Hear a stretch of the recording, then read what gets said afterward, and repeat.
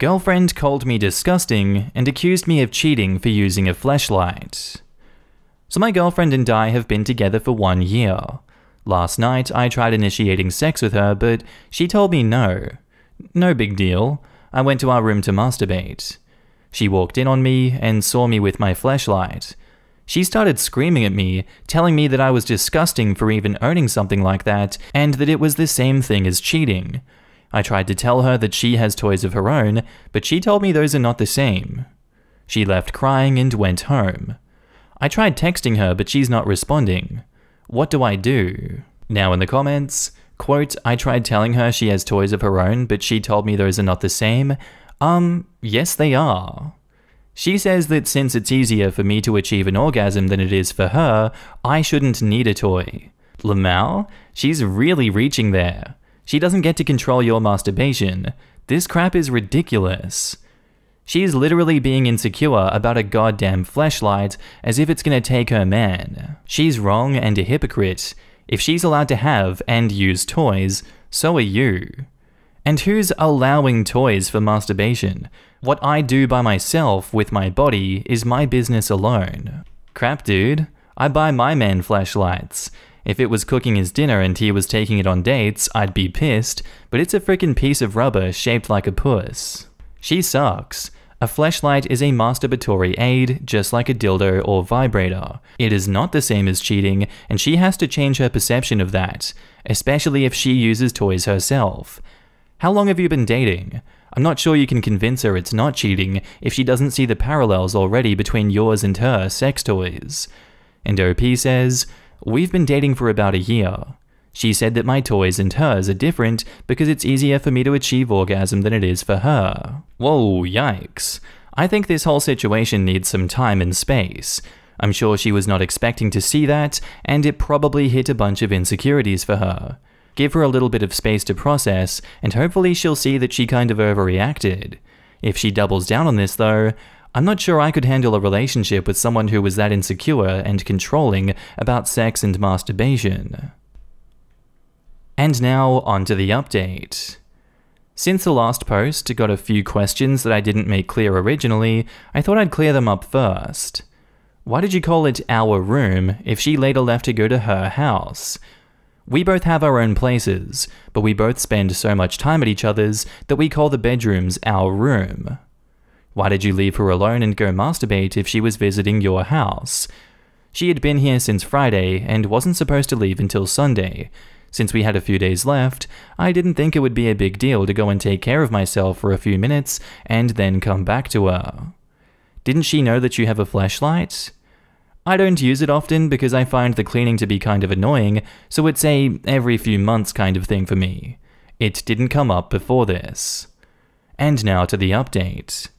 Yesterday, she contacted me for the first time since she left and asked to meet up. When we did, she reiterated all of what she said. She felt that using a fleshlight was cheating, that it was disgusting for me to own one, and that I should have tried harder to convince her if I was in the mood. According to her, fleshlights are objectifying towards women, and that men who use them are pathetic. I asked her how it was any different from her owning a dildo, to which she replied that dildos are normal, while fleshlights are just weird. She expected me to apologize if the relationship was to have any chance. After hearing her call me disgusting twice now, I didn't feel like apologizing, nor that I was in the wrong, and that the relationship had any chance. We broke up and went our separate ways. Talk about double standards. And she's 31, female? Going on 13. You know she's gonna go around telling people he loved his fake vagina more than me. OP, prepare yourself. It blows my mind that someone would prefer to be coerced into sex by their partner rather than them just taking care of their own needs as necessary. This poor girl has a lot of confusion and negative experiences ahead of her. What a shame. She actually said that you should have tried harder to convince her. What happened to no means no? She chose to not participate, and you attended to your needs the way you wished to. A fleshlight was the method you used. What would she have said if you had just used your hand? That you were cheating on her with yourself? The try to convince her thing is what got me. Seems like him respecting her no and taking care of himself is a hell of a lot better than trying to pressure her when he's in the mood. That double standard though, awful all round. Super weird. I can't believe a woman is like, how dare you masturbate, you should pressure me more. That seems like a recipe for resentment and a really unhealthy dynamic where he has to convince her to have sex every time and there is no clear boundary around just not wanting to and that being okay, and the other partner needs to deal with that in whatever way they find appropriate. Honestly, I think breakup is a good outcome for OP because it seems like a manipulative dynamic of I control when you are aroused and the toy is just whatever she's latched onto so she can avoid saying, how dare you jerk off when I say no to sex. I bet if he had been using porn or a dildo or something else, it would be the same reaction. She's insecure and wants to be the hill his attraction lives and dies on. I've known guys who are like this with vibrators or previous lovers, etc. I have a feeling this wasn't about toys at all. This seems like the girlfriend wanted out of the relationship and wasn't mature enough to just end it.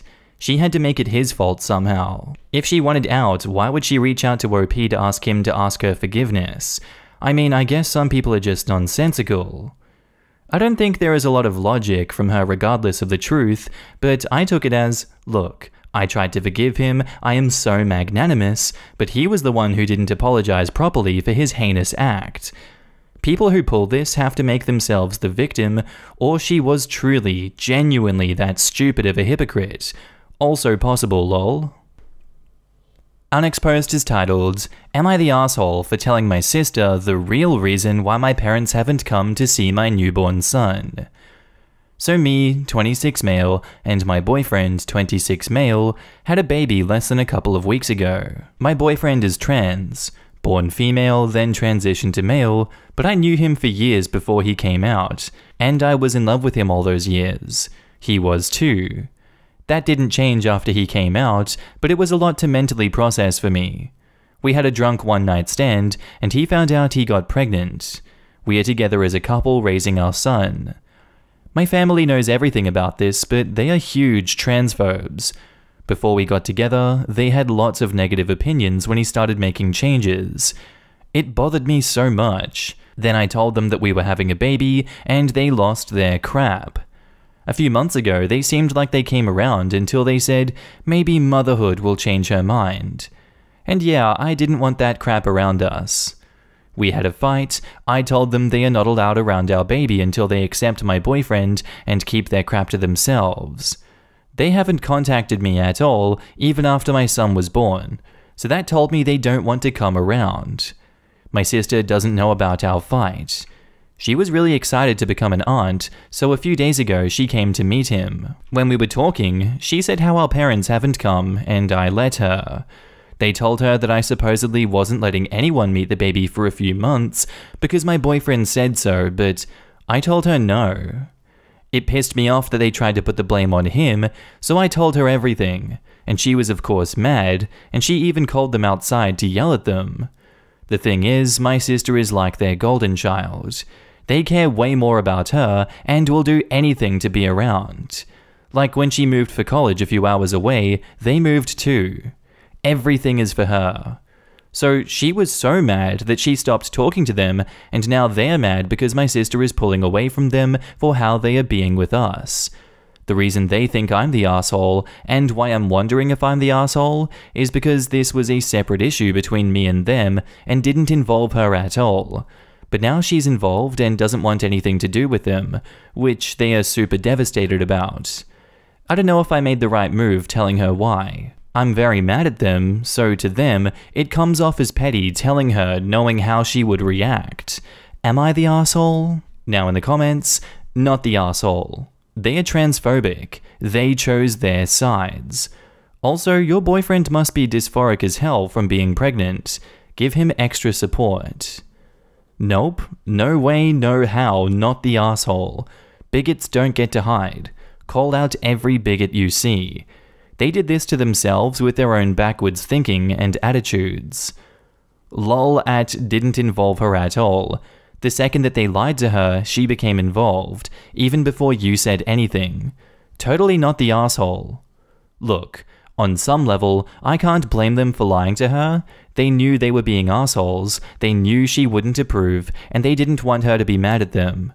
But you have no obligation to back up their lie. Not the asshole. Your sister was lied to by them. They got caught in a lie, a huge one, and I have no idea how they were expecting it to end.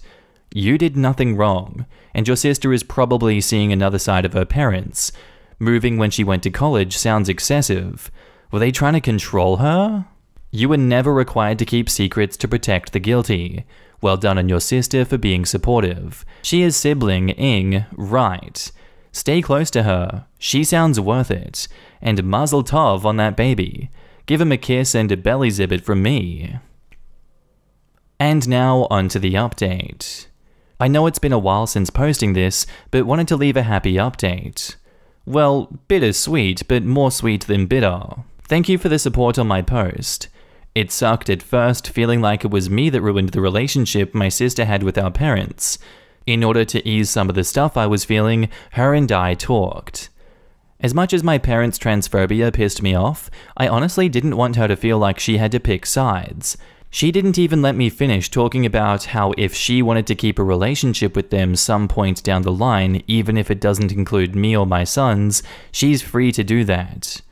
All she had to say about that was, hell no, and that they are not true family if they can't get past their bullcrap for my sake or their grandkids, and she was so disgusted with them. My sister was really cool letting me know this is all on them, 100%. It helped me to have that reassurance, so I'm glad we were able to talk it out. She had her own thing about feeling sad about the whole situation, so for a while, she was coming over a lot to watch my son while me and his daddy had some alone time. She basically pushed us out of our own place because she wanted auntie/nephew bonding time. My parents are blocked everywhere.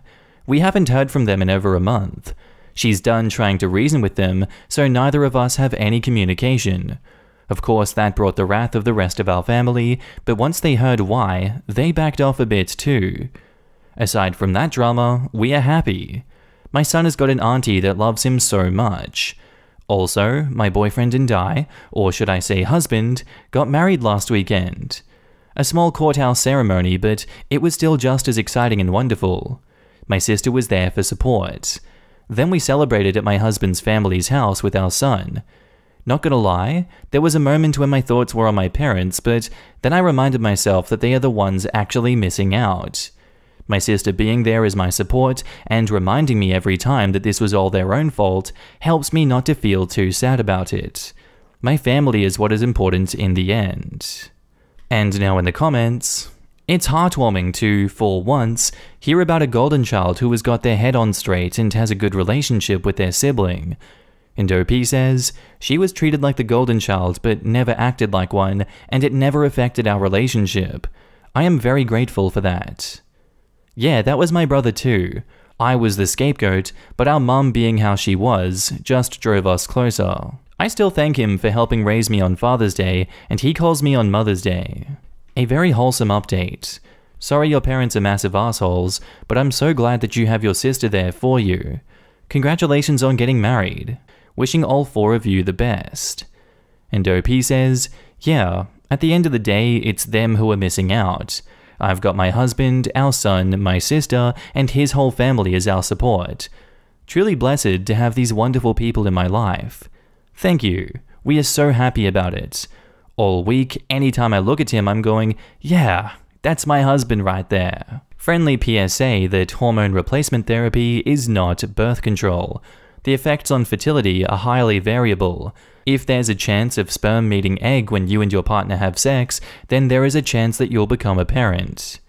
I would imagine pregnancy would be a pretty intense period of dysphoria.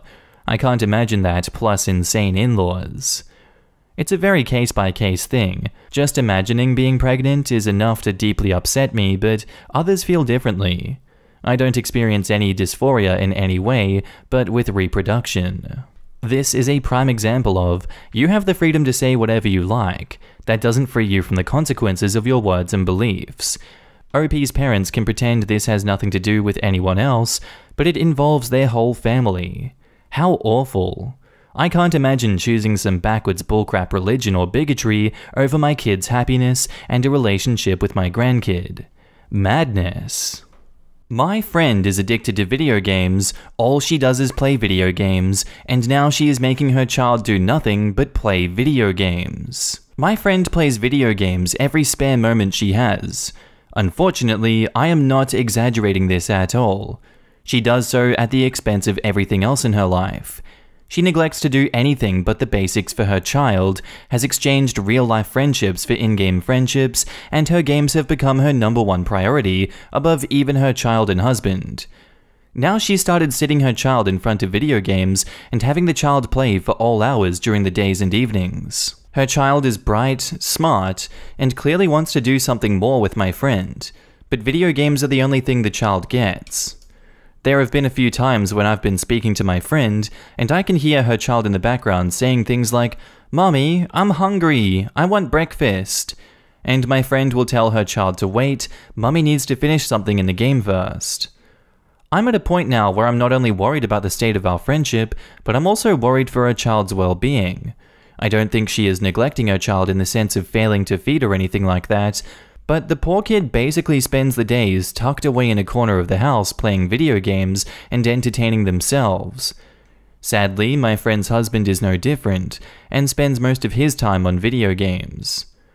I've tried to talk to my friend in the past about my concerns, and though she has agreed her gaming is excessive, she always gets defensive and says something along the lines of, "I'm trying to get better, why isn't that good enough?" I'm a gamer myself, so I'm not the video games are evil type of person, but her playing is out of control. She works for 8 hours a day, and then games when she's off from work until late into the night. I've even seen her playing during work hours, as she works from home. Weekdays are spent on video games. How do I approach her about this? It's eating away at me, watching my friend's life crumble, and watching her child pushed aside like that, all for the sake of video games.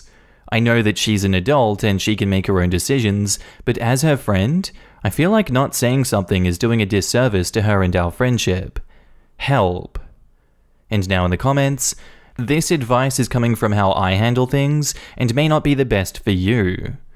I would come at this indirectly. Hey, what game have you been playing recently?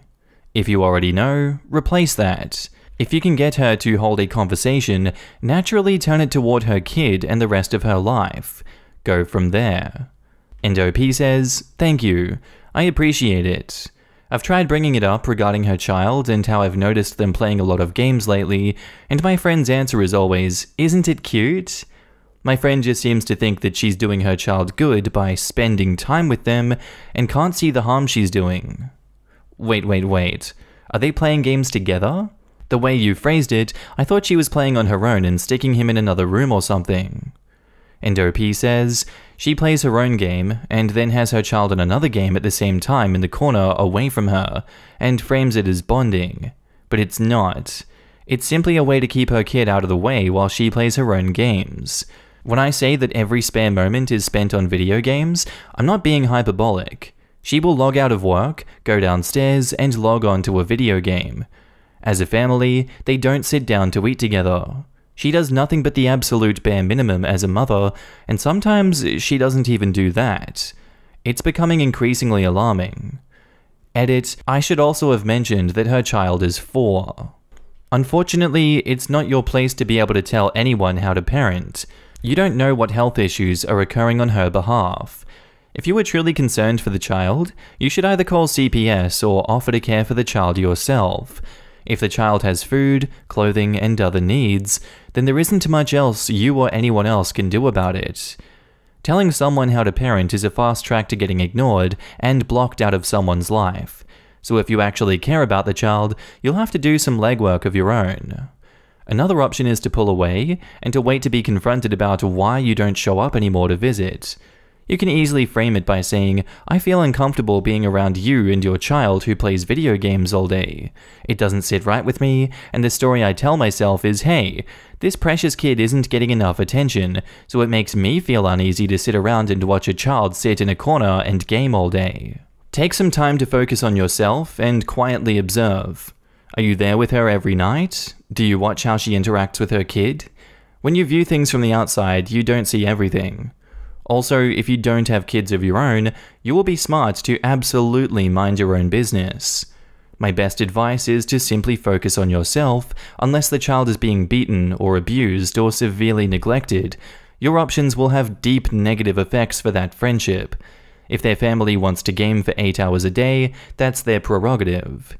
It sucks, I know, but you can't control other people, only yourself. However, if she is truly neglecting the child, CPS is a phone call away. It's not your job to be your friend's co-parent. And now onto update 1. So I posted a week ago about my friend who was addicted to video games and does nothing else, and I was worried that she was putting her daughter aside and also making her daughter just sit in a corner to play video games all day. Unfortunately, I was right, but the situation is actually worse than I thought. I spoke to my friend about my concerns, and she broke down, telling me how much she hates being a mother, wishes she never had her daughter, and how much having a child ruined her and her husband's life. She didn't come right out and say that she's been neglecting her daughter, but we had a very long phone conversation, and as I listened to what she was saying, it became very clear that her daughter is not properly cared for. For the sake of keeping this short, here is my dilemma. During our conversation, she asked me if my husband and I would be willing to take her daughter for a while in order for her and her husband to work on their relationship and their lives. Her daughter is the same age as my son, we FaceTime frequently, and they really like each other. Her daughter is also such a sweet little girl, very well behaved, smart, and just all around a very wonderful 4-year-old. However, my friend lives halfway across the country, which means her daughter would be here completely without her parents, and they would not even be able to visit. Also, when I asked my friend how long a while would be, she can't give me a firm answer. She said something along the lines of, maybe just a month or 2, maybe longer. It would be so cute if our kids could go to school together. In her province, kids don't go to school until 5, but where I live, they go to school at 4. So it sounds like she intends for me to keep her daughter for much longer than just a month or 2. I'm so conflicted. On one hand, having a second kid here to care for would be so difficult for me, even though she's well behaved, and I do work 40+ hours a week from home, so I know it would be doubling the work for me. On the other hand, I know that the only family my friend and her husband have out there is her husband's parents, who are much older and not willing to take their daughter at all. I'm sick to my stomach thinking of this poor girl stuck in that house with who knows what's going on. My husband and I have been talking about it, and we just can't come to a decision. He feels the same as me. Their daughter needs a better, stable living situation, and we can give it to her. But should we? Any advice and/or opinions would be much appreciated. I feel like outside perspectives would be very helpful. Thank you. Edit to add, my friend's husband is of the same mindset as my friend. He's currently a stay-at-home dad, not of his own choice, but simply because he lost his job shortly after COVID happened. He cares for their daughter during the day, but has openly admitted how much he hates it. My friend is the one that strong-armed him into having a child, which to me is ridiculous, as my opinion is that you shouldn't allow someone to force you into doing something you don't want. And he has admitted that he doesn't enjoy being a dad.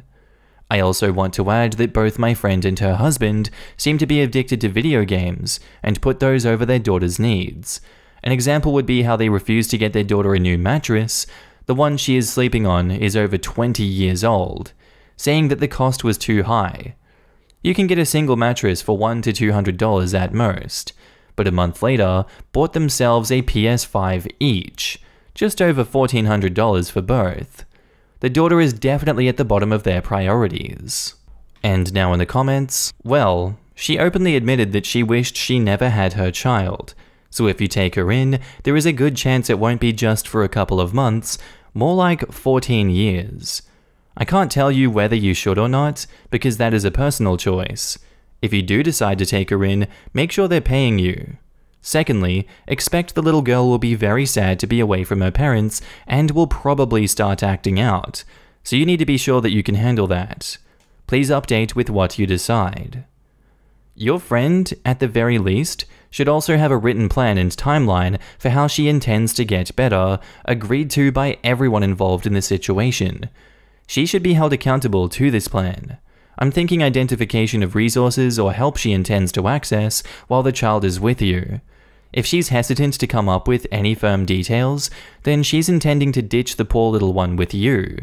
You should carefully consider if you're capable of raising the girl before taking her in. Otherwise, they should look for other avenues for her. This is an awful situation, especially for the kid. I hope this resolves in her favor. I just want to add to this that OP and husband should probably talk to a lawyer. Given the legally ambiguous nature of the arrangement, even with a written plan, there are a lot of potential pitfalls here that a lawyer's eyes need to identify and tackle, such as who will claim the child on their taxes? Will OP be able to make medical decisions for the child, and how are they authorized? Who has the legal custody of the child? Will it remain with the parents? If so, would they need to be consulted for everything? What if they don't respond, or it's an urgent situation where contacting them isn't feasible? This 100%. It really sounds like you and your husband would be a lifesaver for this little girl, but you need to protect yourself as well. Get a lawyer, hopefully familiar with the family laws in both provinces, and work through your options. Good luck. I think the odds that OP and her husband fall in love with this little girl and decide they wish to adopt her will likely collide with some sort of short-lived, I want my kid back bullcrap that will return to neglect in no time is almost inevitable. This is a tough one. I think the question here is almost more one of, do they want permanent custody and putting that legally in place? Her parents sound immature and irresponsible. I'd expect them pinballing all over on this issue and effing up their kids and OP's life without a formal legal agreement. Also, if that happens, it's time for OP to stop being friends with these assholes. Your friend will never come back for her daughter. She's identified you as a soft touch and a safe house, so either adopt the kid legally or say no. Or worse, if nothing is legalized, she might come back in 5 years when she decides she's ready to be a mother. And that's why I think there's only two solutions: legal or no.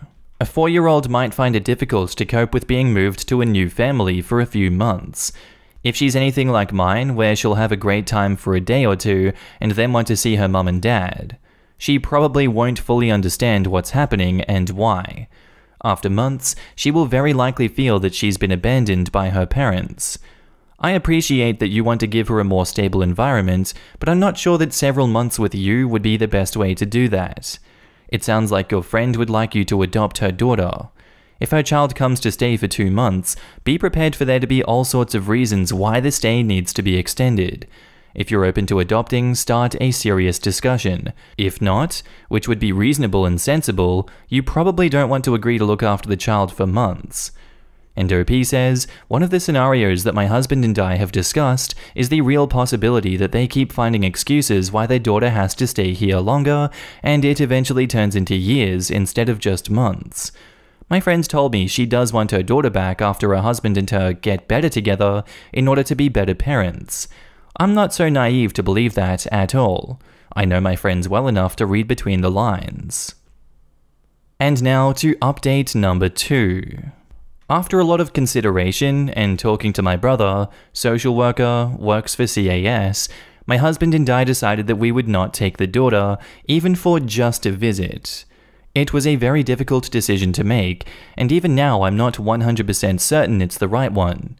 We called my friend yesterday, made sure her husband joined in on the call, and we laid out all of our concerns, and told them both that while they are always welcome to visit as a family, we just can't take their daughter by herself.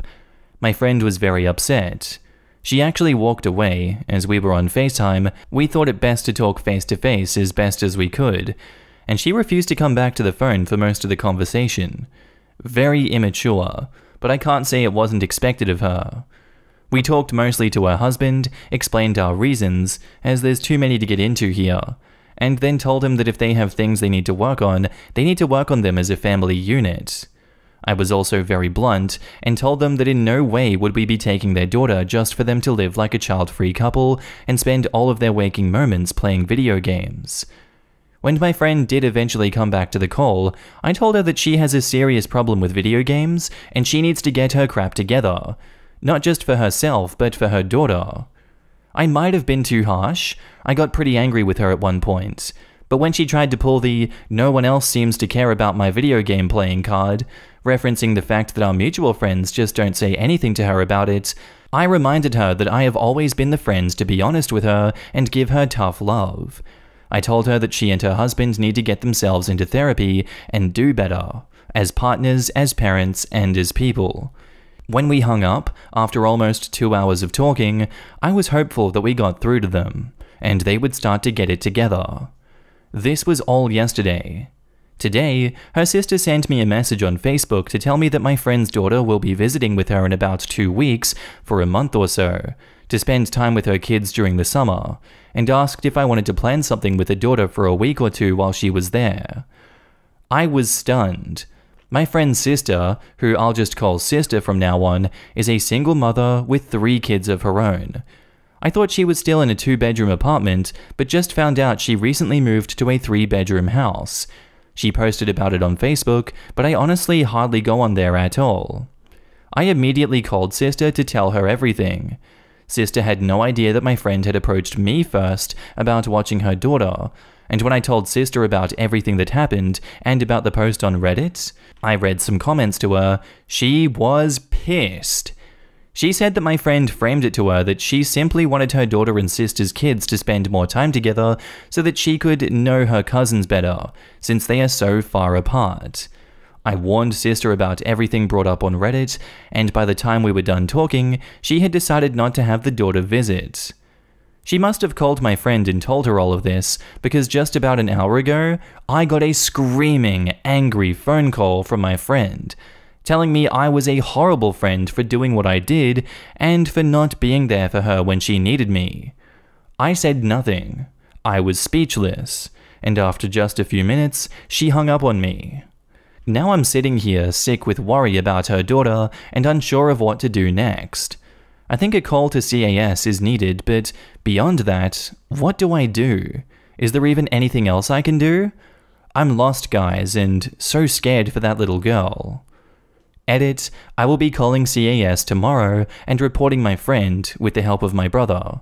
I'm just not sure if there's anything else I can be doing on top of that. And now in the comments, Child Protective Services is absolutely an option here.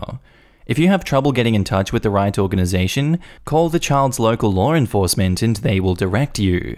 Keep in mind that if the child ends up getting seized, she may be placed in the foster care system, which isn't the ideal life for the child either. CPS and the associated legal system is there to make the determination though. They aren't going to seize a kid from a family unless they are confident that the foster care system will be an improvement for the child. There may be other family open to taking the child too. The only downside would be that it's going to burn any remaining bridges with your relationship with this friend. But it feels like that relationship is both damaged and toxic anyway. Another thought, if you aren't really confident about your assessment yet, you could offer to come visit for a week to help out. It would set up a situation where you have boundaries, can't dump the kid on you permanently, and give you an opportunity to further assess the situation. Sorry for this mess. Morally, I think there is a lot of justifiable options here, and the decision that it's not right for your family is one of many valid assessments. I know you want to do right by this child, but your family is also important. And, by the way, if you were to have gone the other way and decided to foster this child for an indefinite amount of time without any legal agreements, you simply would have been used as an outpatient clinic for long-term childcare. The friends would still view the child as theirs, and it would have been a mess. You still would want to work through CPS, even if you did make that decision. I would try and make sure they don't try and pawn off their kid on someone else again. I'd talk to the sister and ask her to warn other family members, and maybe they all figure something else. All I mean is, I don't want her to trick her friends or family members into taking this child, like she tried to do with her sister. People need to make informed decisions, not to be tricked into it. I would also call child services, but that's all you can do. And OP says, yes, I discussed contacting family and mutual friends with the sister. They have her husband's parents in the same city, but they are the only ones. My friend's parents aren't an option for her at all, as she doesn't speak to them. If you thought this was the end, it's not the end. This is still going. Update number 4 is titled, Should I allow my friend to take her daughter for an overnight visit? To keep a long story short, I'll just say that for a few different reasons, my husband and I currently have temporary custody of my friend's 4-year-old daughter. My friend and her husband gave her to us voluntarily, but there is also an official order in place that states that we have guardianship over her. Visitation is completely up to us. My friend and her husband live halfway across the country, so visits haven't happened at all yet. However, my friend will be going, without her husband, to visit her sister in a few weeks, who lives close by, within an hour drive. She said that she wants to bring her daughter for an overnight visit with her, but I don't know if I want to allow it. I have custody of her daughter for good reasons, and I'm not sure if it's a good idea.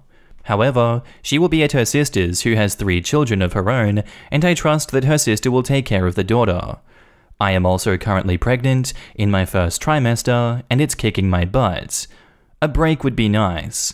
I have a son that's the same age as the daughter. It's been fun so far, but also chaotic. The reason I'm uncomfortable with the idea is that I have this horrible fear, rational or irrational, that my friend could take off with her daughter and I would never see them again. In the past, my friend has talked about just packing up and leaving, with or without her daughter, and the nagging feeling of what she might do is making me hesitate. Thoughts? My husband said that we could offer to have my friend here for a few days, and that way I can monitor them, but I have a feeling she won't go for that. Am I being unreasonable for thinking I should let my friend have an overnight visit with her daughter? And now in the comments, I understand the need for a break, but if your instincts say no, then no it is. As a father of 2, I've always gone the safe route. I'd rather hurt someone's feelings once in a while than lose my kids. Trust your gut. Always trust your gut. Like you said, you have custody of this little girl for a reason. Do not let her out of your sight. If this woman wants to spend time with her daughter, have her come and spend time with her in your home with you there to supervise. Your friend's feelings and wants are inconsequential. All that matters is keeping that little girl safe. I think I have whiplash from all the sudden turns on this story. At least the turns are all normal and make sense. Well, at least OP doesn't come off like a raging moron like so many of these stories do. They seem to have a decent nose for when they are being manipulated at the very least. But I'd really like a more in-depth explanation of how it went from I'm not taking the kid, sister isn't taking the kid, friend lost her crap, to so I have the kid for good reasons and I don't know if I want to let my friend see her. Like, I'm sorry, but what the hell changed? I'm pretty sure something heavy happened and she doesn't want to go into detail. Friend may have done something extreme, like abandoning the kid after no one would take her. Well, and there is a huge difference between a casual agreement between friends and taking in a state-funded foster child. Friend and husband are addicts, switch out video games for cocaine or alcohol, and it's apparent they have a terrible problem. It's such a shame society doesn't give the more harmless addictions as much attention as it does drugs. I've read too many horror stories of gym addicts, gaming addicts, energy drink addicts, etc. There are inpatient treatment programs for video game addictions, just like there are places for drug and eating disorders. The World Health Organization recognizes the addiction as real as the others. Addiction of any kind tears a family apart. I wonder if child services found them to be unfit as addicts and would place the child in foster care until her parents recovered. It's stories like this that makes me wish not having kids was the societal norm and there were an opt-into instead of being assumed in a marriage and something you have to opt out of. There are a lot of people having kids because they think they have to instead of wanting to, and once the kid is here, they realized they hate being a parent, but the kid is here and they are stuck. And a bit of a bonus post, they put an Am I the Arsehole post in here, so I'm going to read that too. Am I the arsehole for getting a dog without telling my landlord, who is also my brother-in-law? So my husband and I moved into this house 5+ years ago and had 2 Great Danes at the time. Our landlord is my husband's sister's husband, brother-in-law, and has no problem with the dogs. About 3 years ago, both dogs passed away within the same year, and we decided not to get more pets for a while. However, a few months ago, we decided to adopt a lab mix from the local shelter. Our son really wanted a dog, and we felt that enough time had passed since our other dogs passed away that we would be okay to get another dog. He's the best dog, and my son adores him. Recently, we had to make some changes to the house to make room for another child to come and stay with us, and decided to move our office downstairs and convert the old office into a bedroom. Since our landlord is also our brother-in-law, he has allowed us to make aesthetic changes to the house, such as painting, carpet change, etc. While we were taking down wallpaper, we noticed an odd stain beneath one section that looked like it might be water damage, and called brother-in-law over to check it out in case it was something serious. He came over, and when he saw the dog, he made a comment like, "Oh, you guys got a new dog?" And I was a bit surprised because we hadn't kept it a secret. My husband had told his sister and mother, and brother-in-law's teenage daughter had visited our home since we got the dog, so we just assumed he knew. He checked out the stain, as it turned out to be nothing, and then left, and then the next day my husband got a text message from brother-in-law saying that it was wrong of us to not ask for permission before getting the dog. He wants us to get rid of it. I'm confused as to why he is upset. We came into this house with 2 giant dogs, and he never had an issue. We discussed animals in the house before moving in, and he said then that it wasn't a problem. There's nothing in our lease that prohibits animals. I refuse to get rid of this dog. Am I in the wrong here? And now in the comments, even though it's not banned, most landlords want to know about a new cat or dog due to the potential to damage the property. Sorry, but you're the asshole. Bordering everyone sucks here. You are lucky that your brother-in-law is your landlord and lets you get away with stuff a rando landlord may not. It is normal and courteous to notify a landlord of getting a new pet because it could cause damage to the property, though it thankfully doesn't sound like your pup is. I think he's being a little unreasonable asking you to get rid of it, especially because family ties usually give you a little wiggle room. Do you have a lease? What does it say? Without a lease, I think you're okay to keep the dog, but be careful you don't burn any cushy landlord bridges along the way. And OP says, I wouldn't talk to a rando landlord before getting a pet when I came into the house with 2 large dogs already, and our lease specifically states that animals of all kinds are permitted. This dog isn't a puppy, he is 5 and very well behaved. No messes, no damage. I would out of courtesy, but if your lease says you can have animals, then I guess you don't have to tell him or have to get rid of it. Thank goodness, because I would hate for that to happen. I think that part was really unreasonable of him. Hopefully he realizes that. And OP says, I think there might be something else going on in his life that's making him salty about this. His wife, my husband's sister, texted him and apologized for brother-in-law's text, and said she didn't understand why he was being like this. So who knows? So he will let you literally renovate the place without asking for his opinion, but get a small dog. As a Dane owner, yes, labs are small dogs, and he suddenly has a stick up his ass? Not the asshole. This is one of the reasons why I was surprised. We have changed so much in the time we have been here, and since we came in with 2 giant dogs, we didn't even stop and think to talk to him first before getting this dog. And now back up to the post, there is an edit to update. Sister-in-law just called to talk to my husband. She apologized, told him that brother-in-law already knew about the dog months ago because she told him. She admitted to my husband that she and brother-in-law are getting a divorce, and that brother-in-law has just been angry that we are living in his property. Not just his, it's jointly owned. And he wants us out because my husband is sister-in-law's brother. He doesn't want to have to deal with any of her family. Looks like we might have bigger issues to worry about soon. My 32 female, Girl Scout leader 32 female, stole all of our cookie money. I am so furious, Reddit. I need some advice before I do something rash. I am a co-leader for a Girl Scout troop of 1st graders. I don't have a daughter or family member in the troop, but I was in Girl Scouts when I was a girl, and I thought it would be a great way to volunteer and give back. When an old Girl Scout member that used to be in my troop, Candy, posted about starting up the troop on Facebook, I jumped on board. It's our very first year as a troop, and we only have 5 girls. Despite our small number, and starting up halfway through the season, we still managed to raise $3,000 in cookie money. About a quarter of that goes to our troop to do fun activities with the girls. I myself raised about $800 of that. Everything was going great, and I was super excited to have a few fun end-of-the-season events with the girls with the money that we raised. That is until I received a letter from the Girl Scout office that they tried to withdraw the money from our account. As leaders, we had to start a non-profit bank account under our troop number, and they were unsuccessful. If they didn't receive the money within the next 5 business days, we would be removed as volunteers and sent to third-party debt collectors. I immediately called Candice, and she acted very confused and said she didn't know why they sent me anything, considering she's the primary leader and I'm the co-leader, and that she would go to the bank and update me later.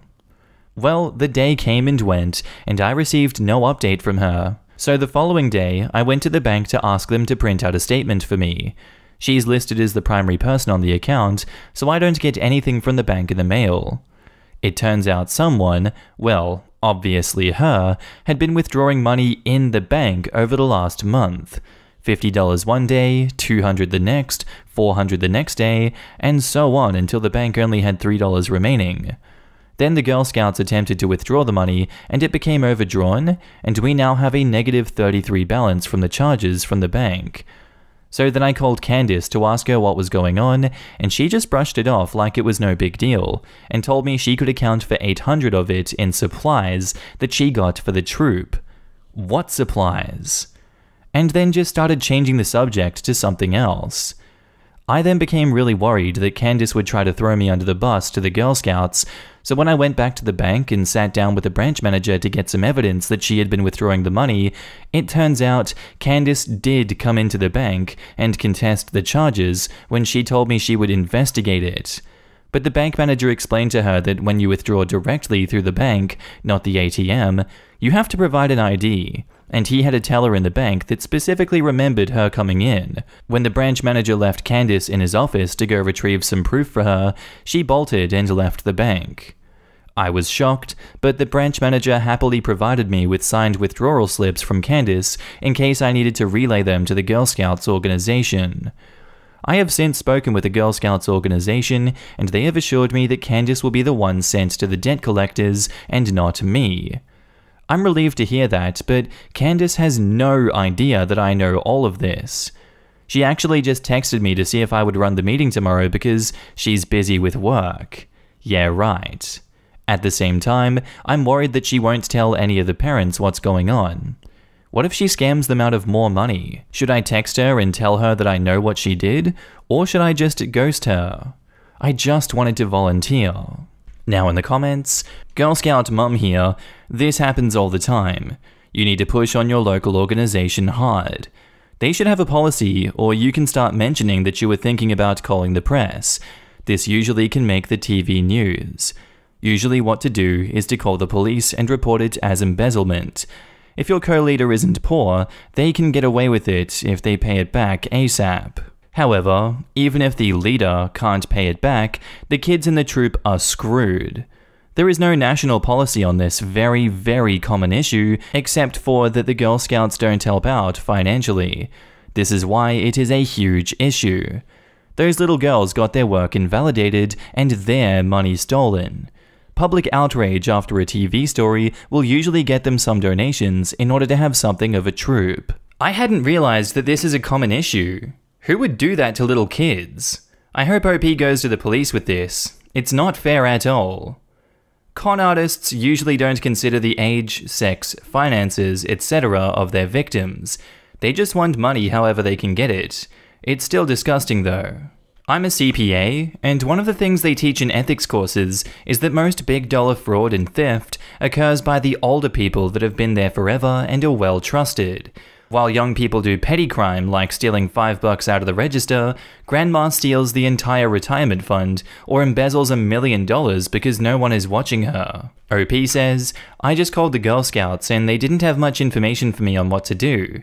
It's really frustrating. I'm just trying to do the right thing.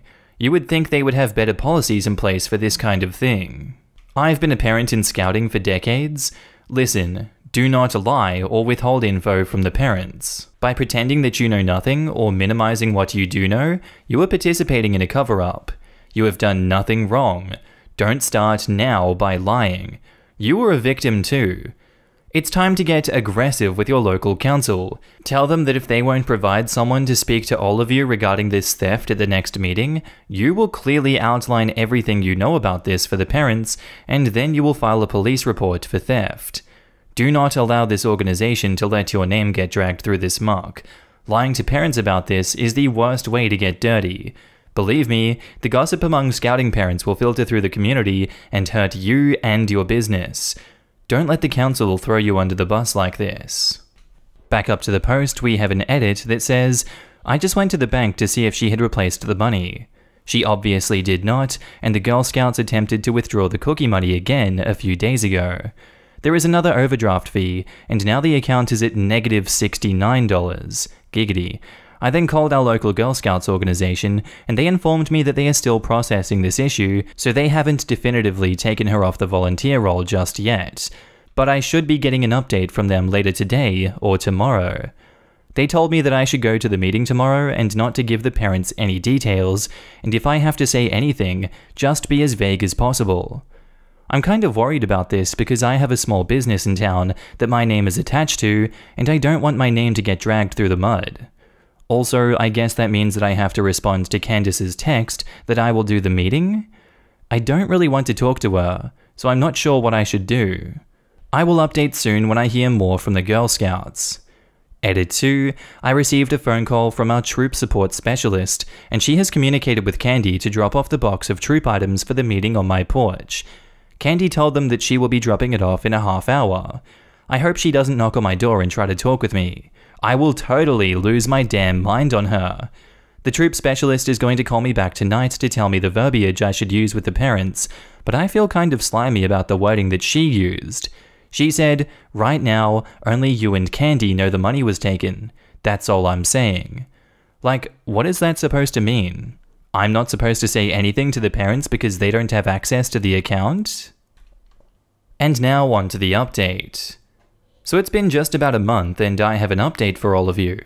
Thank you so much to everyone who offered advice and their stories, it really helped. Most of you urged me to go to the police and file a report. Well, I did, but the officer that talked with me said I shouldn't file a police report yet and should contact Candy and try to procure the money from her to show that when I do file a police report, I can show them that I made every attempt to get it from her and that she is aware of the theft. So I messaged her. Candy, in the month of March, our Girl Scouts bank account was drained. I went to the bank and have account statements and withdrawal slips showing that you made unauthorized withdrawals from the account. If you do not restore the account, I will be filing a police report on June 1st to protect myself and the girls. Her response was, I will be restoring it, no worries.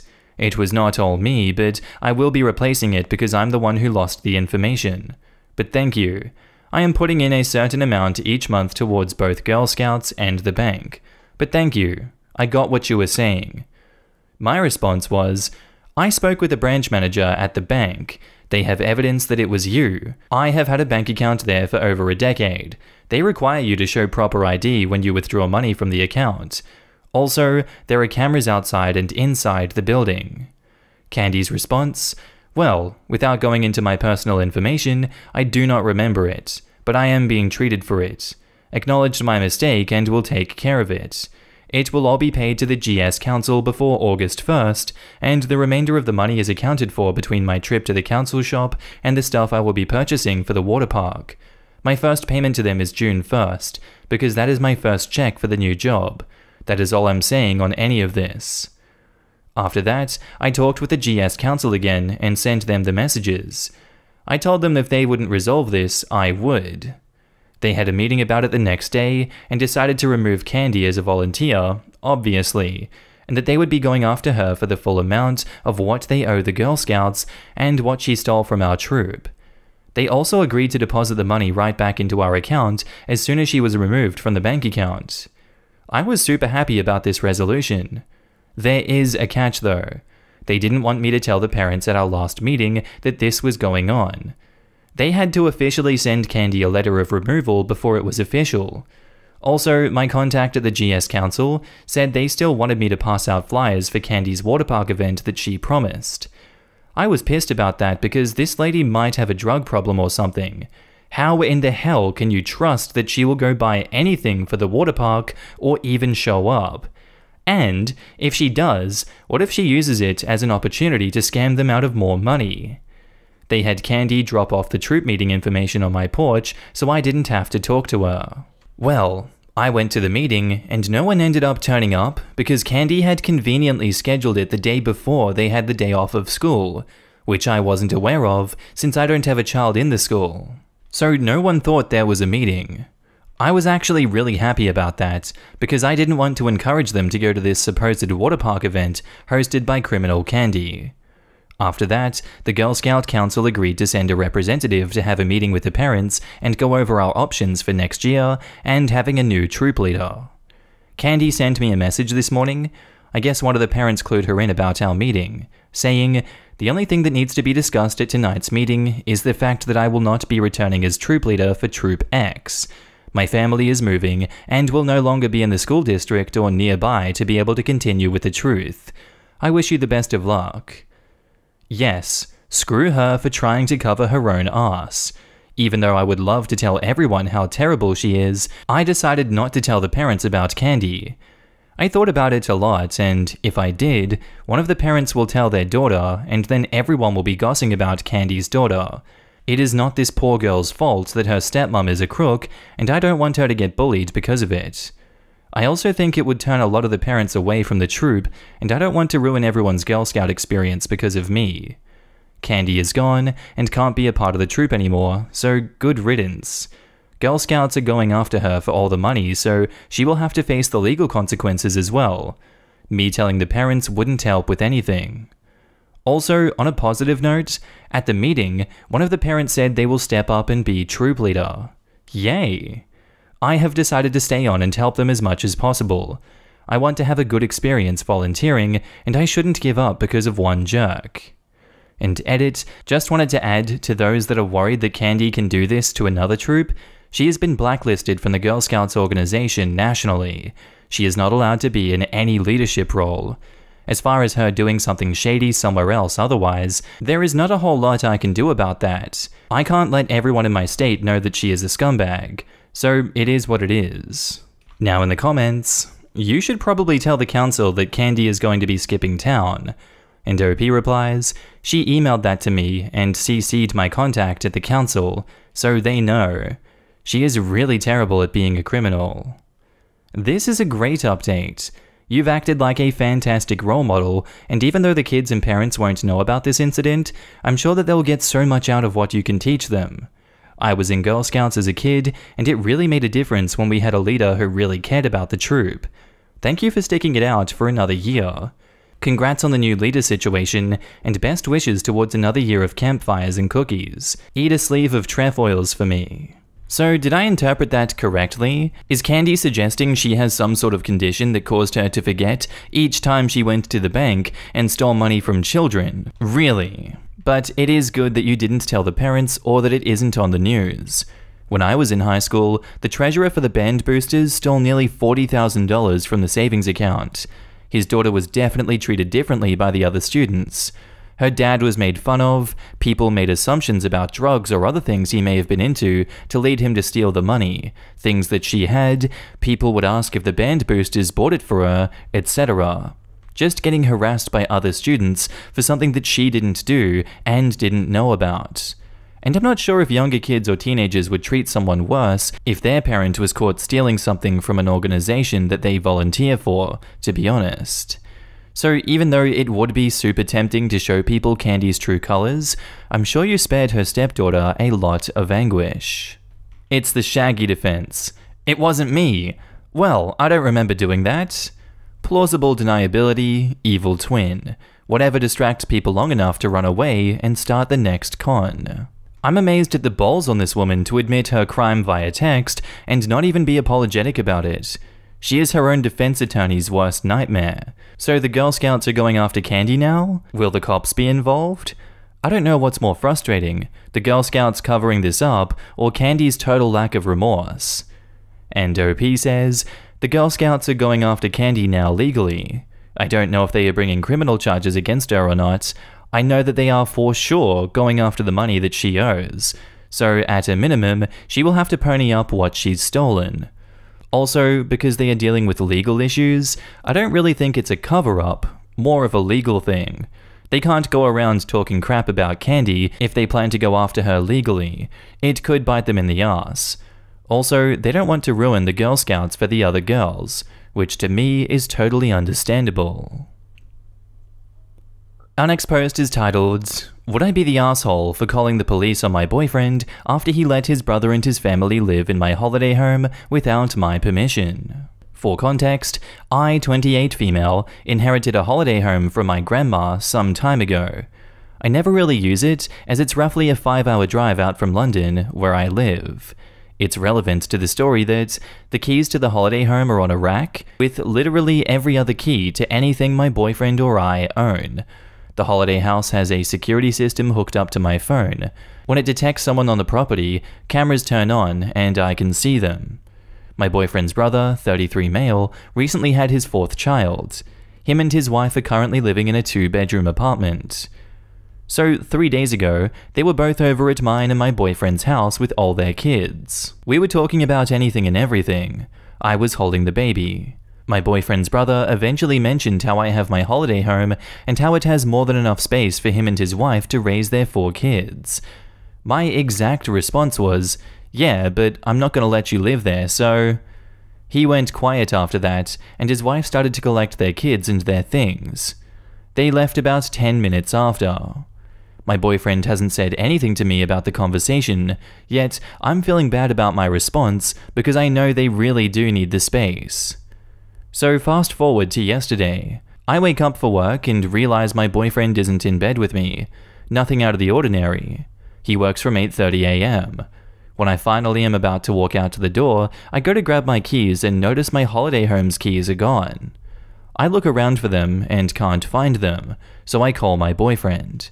First time he doesn't answer, second time he doesn't answer, third time he does. The conversation went, "Hey, have you seen my other house's keys?" And he says, "Yes, I have them." So I say, "Cool. Why have you got them though?" "Oh, I grabbed them by accident. I'll return them when I'm back from work." I thought everything would be fine, so I continued with my day and went on to work. Midway through my workday, I get a notification from the house's security system. I open it and find my boyfriend, his brother, and his family all outside the door with a moving van in the back. I was fuming. When I got home, my boyfriend was already there, acting as if everything was normal. I started screaming at him, asking him why the hell he'd move a family into my house without my permission. He tried to justify it and say that he had to help his family. It honestly just made me more angry. I told him that we were over, and he has 1 day to get his brother and his family out of my house, or I would call the police on them all for trespass. That all happened at around 6 yesterday, 14 hours ago. He hasn't called me or anything, but I fully intend to go through with my threat. But I know they are struggling right now. So would I be the asshole for calling the police? And now in the comments, not the asshole. Call the police now. Do not procrastinate out of confusion and misplaced kindness any longer. This is a bad situation, and the longer you delay addressing it, the more complex and difficult it will become. These are people who made conscious choices to deceive you and steal from you. You cannot trust them to behave reasonably or predictably. You need to get them out of your property. Have the locks changed and pursue whatever legal action is available to you to ensure that they are sufficiently cowed to be unlikely to risk doing something this foolish again. I'm not sure how squatting rights work in the UK, but the less time they have there, the better. I would have driven right down there and started throwing their crap out on the lawn. Not the asshole. Sorry, but for all the people saying that OP is making kids homeless, A, it wasn't their house to suddenly move into to begin with, and B, it's not the OP's responsibility to provide shelter. The parents are the ones responsible, and they are essentially squatting. It was not the boyfriend's gift to decide what happens to that house. It takes time to box things up and plan a move, so it is possible boyfriend and family must have been planning this for some time behind OP's back. Will they be paying for the rent and bills? Has any of that been considered, or were they planning to have OP foot the bill? I'd call the police OP. I'd bet that the overwhelming majority of people who claim OP is making kids homeless are not housing homeless and/or orphaned kids themselves. 100% this. Probably also not offering to take in orphans or foster kids, or purchasing properties with the sole intention of providing a home to a family in need. OP's only responsibility is to her property. If any of those children or their parents were to become hurt on her property, she could be held liable, even though she did not give them permission to be on her property. There are reasons that trespassing laws exist. I only know just enough about landlord liability laws to save my own ass from a point in time where I had to rent out empty bedrooms in my home to keep myself afloat. Ended up accidentally renting a room to a raging alcoholic who was a danger to himself and everyone else in the house. He came with glowing recommendations from the best roommate that I ever had. I had to evict him because if he even so much as fell down the stairs and broke a leg, I would be on the hook for his medical bills, and I could not even pay for my own medicine at that point in time. And yeah, I felt bad because it was Christmas, but my only responsibility was to myself and my property. OP needs to take care of herself, her property, and her finances. And these leeches who thought that they could get around her boundaries can sod all the way off. And now on to the update, edit. Thanks for all the advice. By searching through the UK's government website, I've managed to figure out what I can legally do. I've also called the police on them already. I haven't received any updates on that yet, but I'll share them when I can. Edit 2, I called the police a small while ago. About 30 minutes ago, they came and returned my keys and let me know that the family had been told to leave by them. At first they refused, but eventually they packed their things up and went. My ex-boyfriend, his brother, and his brother's wife have been blowing up my phone, asking why the hell I'd put them and their children through this. I have blocked them all. I feel absolutely terrible about what I did, and I know there was probably better ways to handle the situation. I even considered letting them stay after all, but I'm not sure if they would pay rent or anything. For the future, I plan to rent the home out, as many of you suggested, but I'm not sure how ex-boyfriend's family would take that. And now in the comments, who cares? It's none of their business. Exactly. Anyway, the brother and his family had no intention of paying rent, so it doesn't matter. Family living there free isn't a comparison to a paying tenant. OP is in the right. If he went behind her back on this, he probably has a list of other things that he has done that she doesn't know about yet. What strikes me is that the first time the subject of them living there was ever broached was 2 days before they moved in, and it was brought up, seemingly, as a way of hoping to get permission before doing a move that they were already packing for. This tells us that the boyfriend either knew she would say no, or knew they wouldn't be paying rent. Both of those are just terrible obligations to try to put on another person. The boyfriend also knew that this would end up being discovered eventually, and simply did not care about the consequences. That is straight up malicious.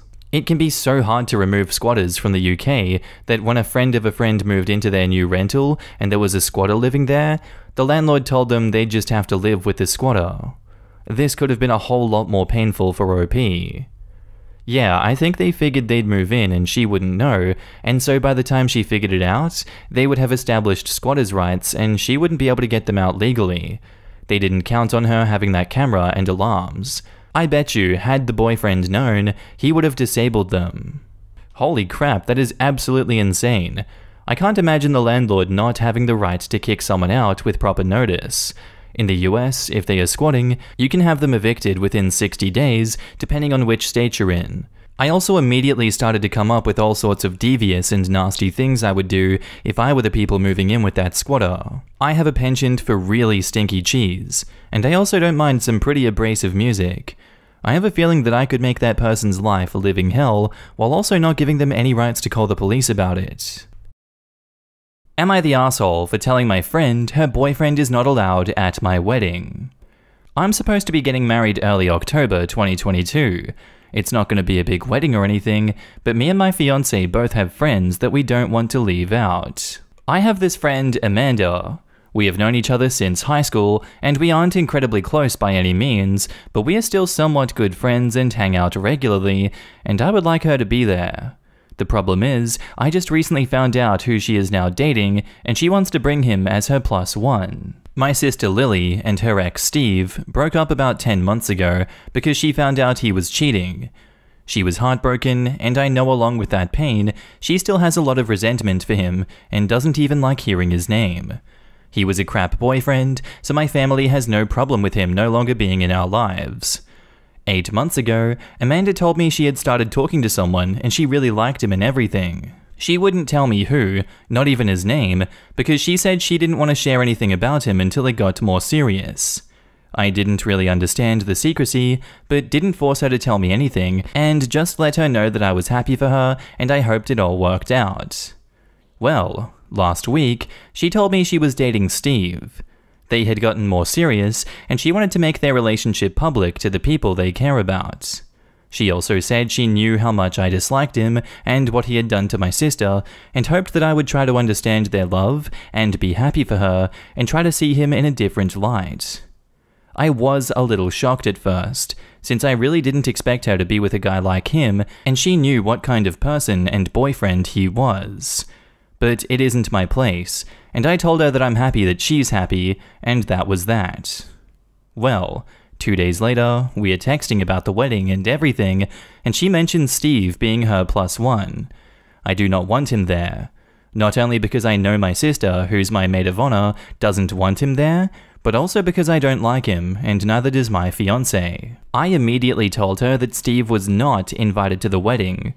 She was confused, and I explained to her that I was sorry, and I'm happy for her, but I didn't want him there. At first, she thought it was just because my sister would be, and kept saying that they wouldn't even be near each other, and it would be fine. But then I explained that with everything that happened, we didn't want him there. I said sorry again, but she kept saying how I don't want her to be happy, how I just want to live in the past, how I want to punish her for finding love, stuff like that. None of that is true, and I tried to tell her that, but she stopped responding. So now I'm feeling like a complete asshole, and I don't know if I should just let Steve come or not. Now in the comments, not the asshole. Why in the F should you allow someone at your wedding who caused you and your family pain? For someone you describe as a somewhat good friend? Her trying to make this about her? Yep. The only reason you don't want the cheating ex at your wedding is because you want to punish her for finding love? Yep. Tells me that you need a new friend. Not the asshole. It's your wedding. Ultimately, you can decide who gets to be there, let alone having a pretty fair reason why you don't want him there. No brainer. Your friend should have some understanding and lay off this or don't come, to be honest. Also, I wouldn't want some trash appearing in some of my wedding photos. I don't pay the wedding tax on a photographer just to get photos I never want to look back upon. So there's that too. I would bet money that she and misunderstood Steve started dating more than 8 months ago. Nevertheless, why would you host and feed an asshole who cheated on your maid of honor and treated her badly? She's kind of insane. Not the asshole. You choose who is allowed at your wedding. You want it to be a positive experience, and having that craphead there would bring down the vibe big time. Your friend also needs a reality check, frankly. Edit/update. First of all, I want to thank everyone so much for commenting and giving judgment. I know I haven't replied to everyone, but I tried to give any extra information that was asked for or relevant, though I'm sorry if I didn't reply to you. Now, as I have mentioned in the comments, I had a lapse in my judgment, and that is what led to this post. I thought maybe I was seeing things simply from my distaste for Steve, and it was coming off as I wasn't supportive of Amanda, and that's what made me think I was wrong for not allowing him to come. But I see now, I am completely in the right to not have or want him there, so he will not be invited, and that won't be changing. With Amanda, I have pretty much decided that she is no longer invited to my wedding, and I'm pretty sure I'm ending the friendship. But I wanted to sit down with her and have a conversation first. Not to salvage anything, but I have some things to say to her and questions to ask. With the cheating, I mentioned in the comments that we only know of 3 girls that Steve cheated with. We all believe there are more, especially since one of the affairs goes all the way back to a year. They were together for 2, but we don't know for sure, and have no solid evidence at the moment, and Lily doesn't care to find any. Amanda could very well be one of the unknown affair partners. It's very likely, and the timing and secrecy makes more sense to believe she was. Even though I intend to end this friendship, and I'm finding it hard to believe that Steve wasn't cheating with her, it still would suck if she had been. Another thing that I mentioned in the comments was that Amanda had offered support to my sister when everything happened. She even said more than once that Steve was an asshole for hurting Lily, and for that to have most likely been an act would suck. I would also like to clear up something about Amanda and her wanting to make their relationship public. Right after she told me they were dating, she started posting them on social media and telling people, so my wedding wouldn't really be their coming out event. Though it would definitely be a way for them to show off their relationship and gloat and everything. Still not okay, but just wanted to clear it up and not mislead anyone. Last thing, I was finally able to get a response out of Amanda. I told her I would like to talk to her about everything and get everything out in the open, and she has agreed to meet with me and talk. So, I shall update when that happens.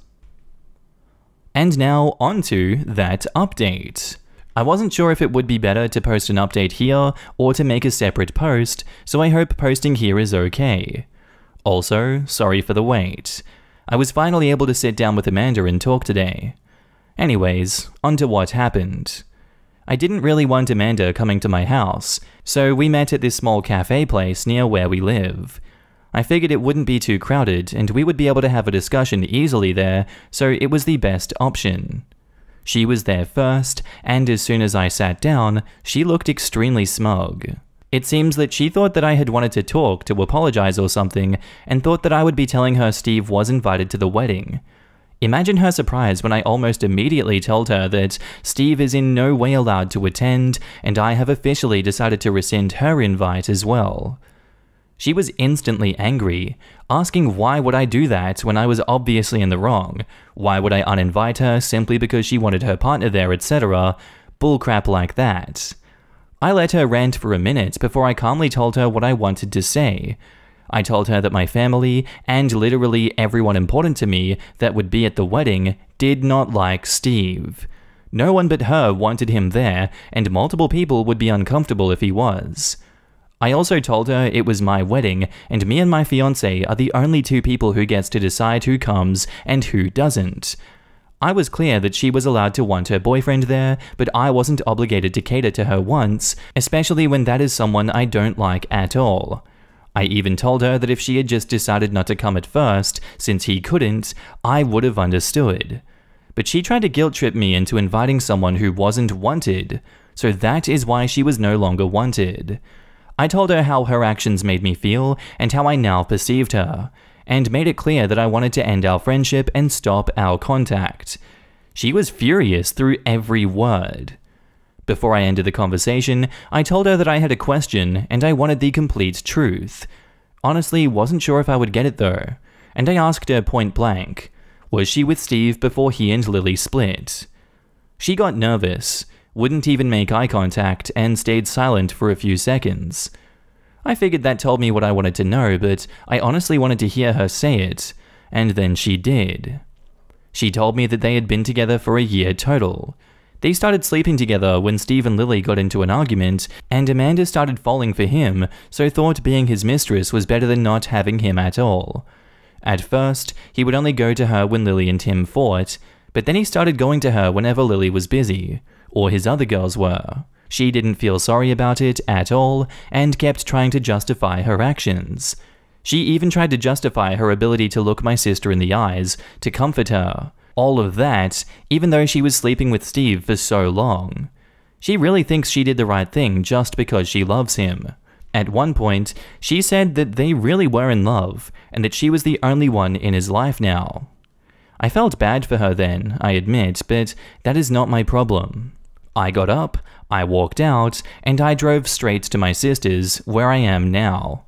I told her what I had learned, and we're having a very fun girls' night with ice cream, alcohol, and movies. Amanda and Steve are no longer my concern, and I've decided to enjoy this stress-free time while I've got it, because I know I'm going to be stressed the closer the wedding day gets. Thank you to everyone who commented. You were all right about the cheating and everything, and I am extremely thankful for y'all opening my eyes. And now in the comments, It's okay because he loves me and he's only sleeping with me now. Yup, that's how that works. I had an Amanda in my life, though we weren't close. There was a guy that I was sleeping with that did not want to commit.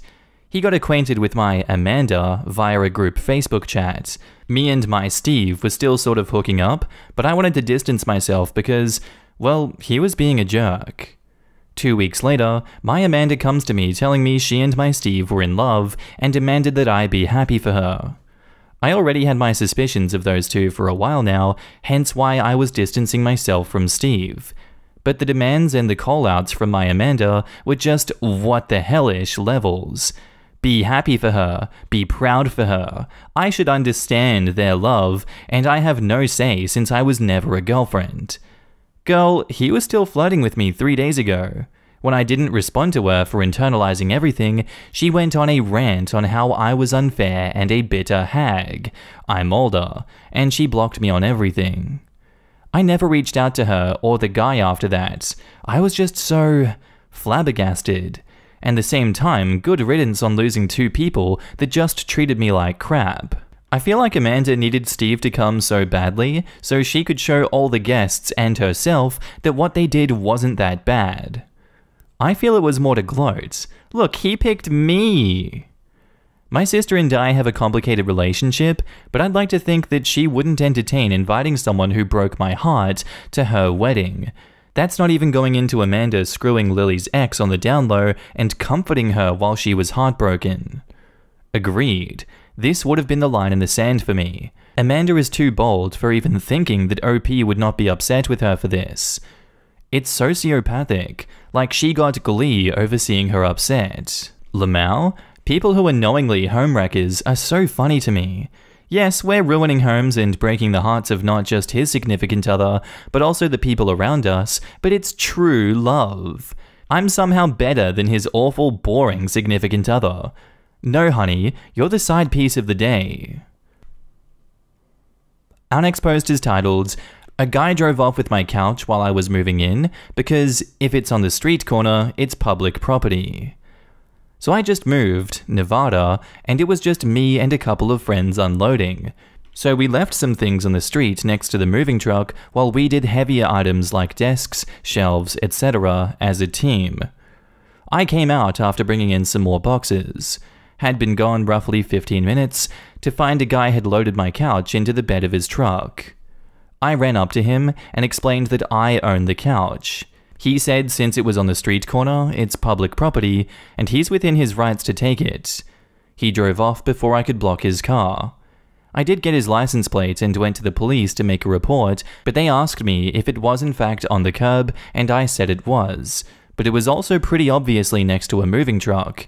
It was wrapped up and surrounded by boxes, and I told him it was mine and I was moving.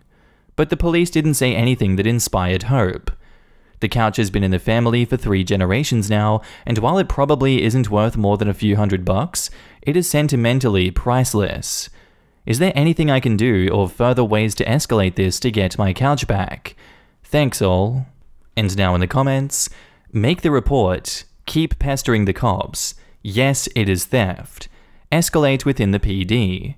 Abandoned property is one thing, but the circumstances here clearly indicate that it's not abandoned. And OP says, awesome, thank you. So it isn't actually going to hold firm that if it's on the corner it's public property, because I know trash if public property, but this clearly wasn't trash. Abandoned property relies, in part, on the circumstances on which it's found. In a black trash bag on the corner? Yeah, that's abandoned. On the street corner with a sign saying free? Yeah, that's abandoned. Next to a moving truck with a lot of other items from and in the truck while people are moving things in? No, that's not abandoned. This guy is just trying to make a legal justification for his theft. Outside of filing a police report and providing the information, such as a description of the driver, the license plate, and description of the vehicle, the only other avenue I can think of is hiring a PI to go look for the guy, but that is going to be prohibitively expensive. And OP asks, how expensive? I am literally delaying my parents' visit out here because I do not know how to explain that we no longer have this couch. I'd be willing to go pretty deep to get it back.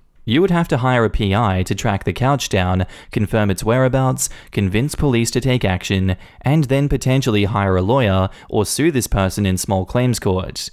So probably 3 months at the earliest, plus thousands of dollars in expenses. And OP says, "Oh, yeah, I don't have the funds for that. If I did, I'd be seriously considering this though. Thanks for the help." Check on the local Facebook Marketplace and Craigslist to see if it pops up in the meantime. They are pretty active in the Vegas area. And now on to the update. Thank you to the user who suggested I look in the Facebook Marketplace. I found it there and I got the name of the man who took it. I took that information to the police and the man had other complaints of petty theft against him. Even better, one of the people who helped me move realized my neighbor has a video doorbell and I was able to get proof to the cops that the man stole my couch with me standing right there with a moving truck and boxes. A friendly officer went to his house and got my couch back, as well as a few other stolen outdoor furniture pieces. One was a bench from a local restaurant. I don't know the other situations. I deeply appreciate your legal advice. I now won't have to tell my parents the beloved multi-generational couch is gone. Cheers.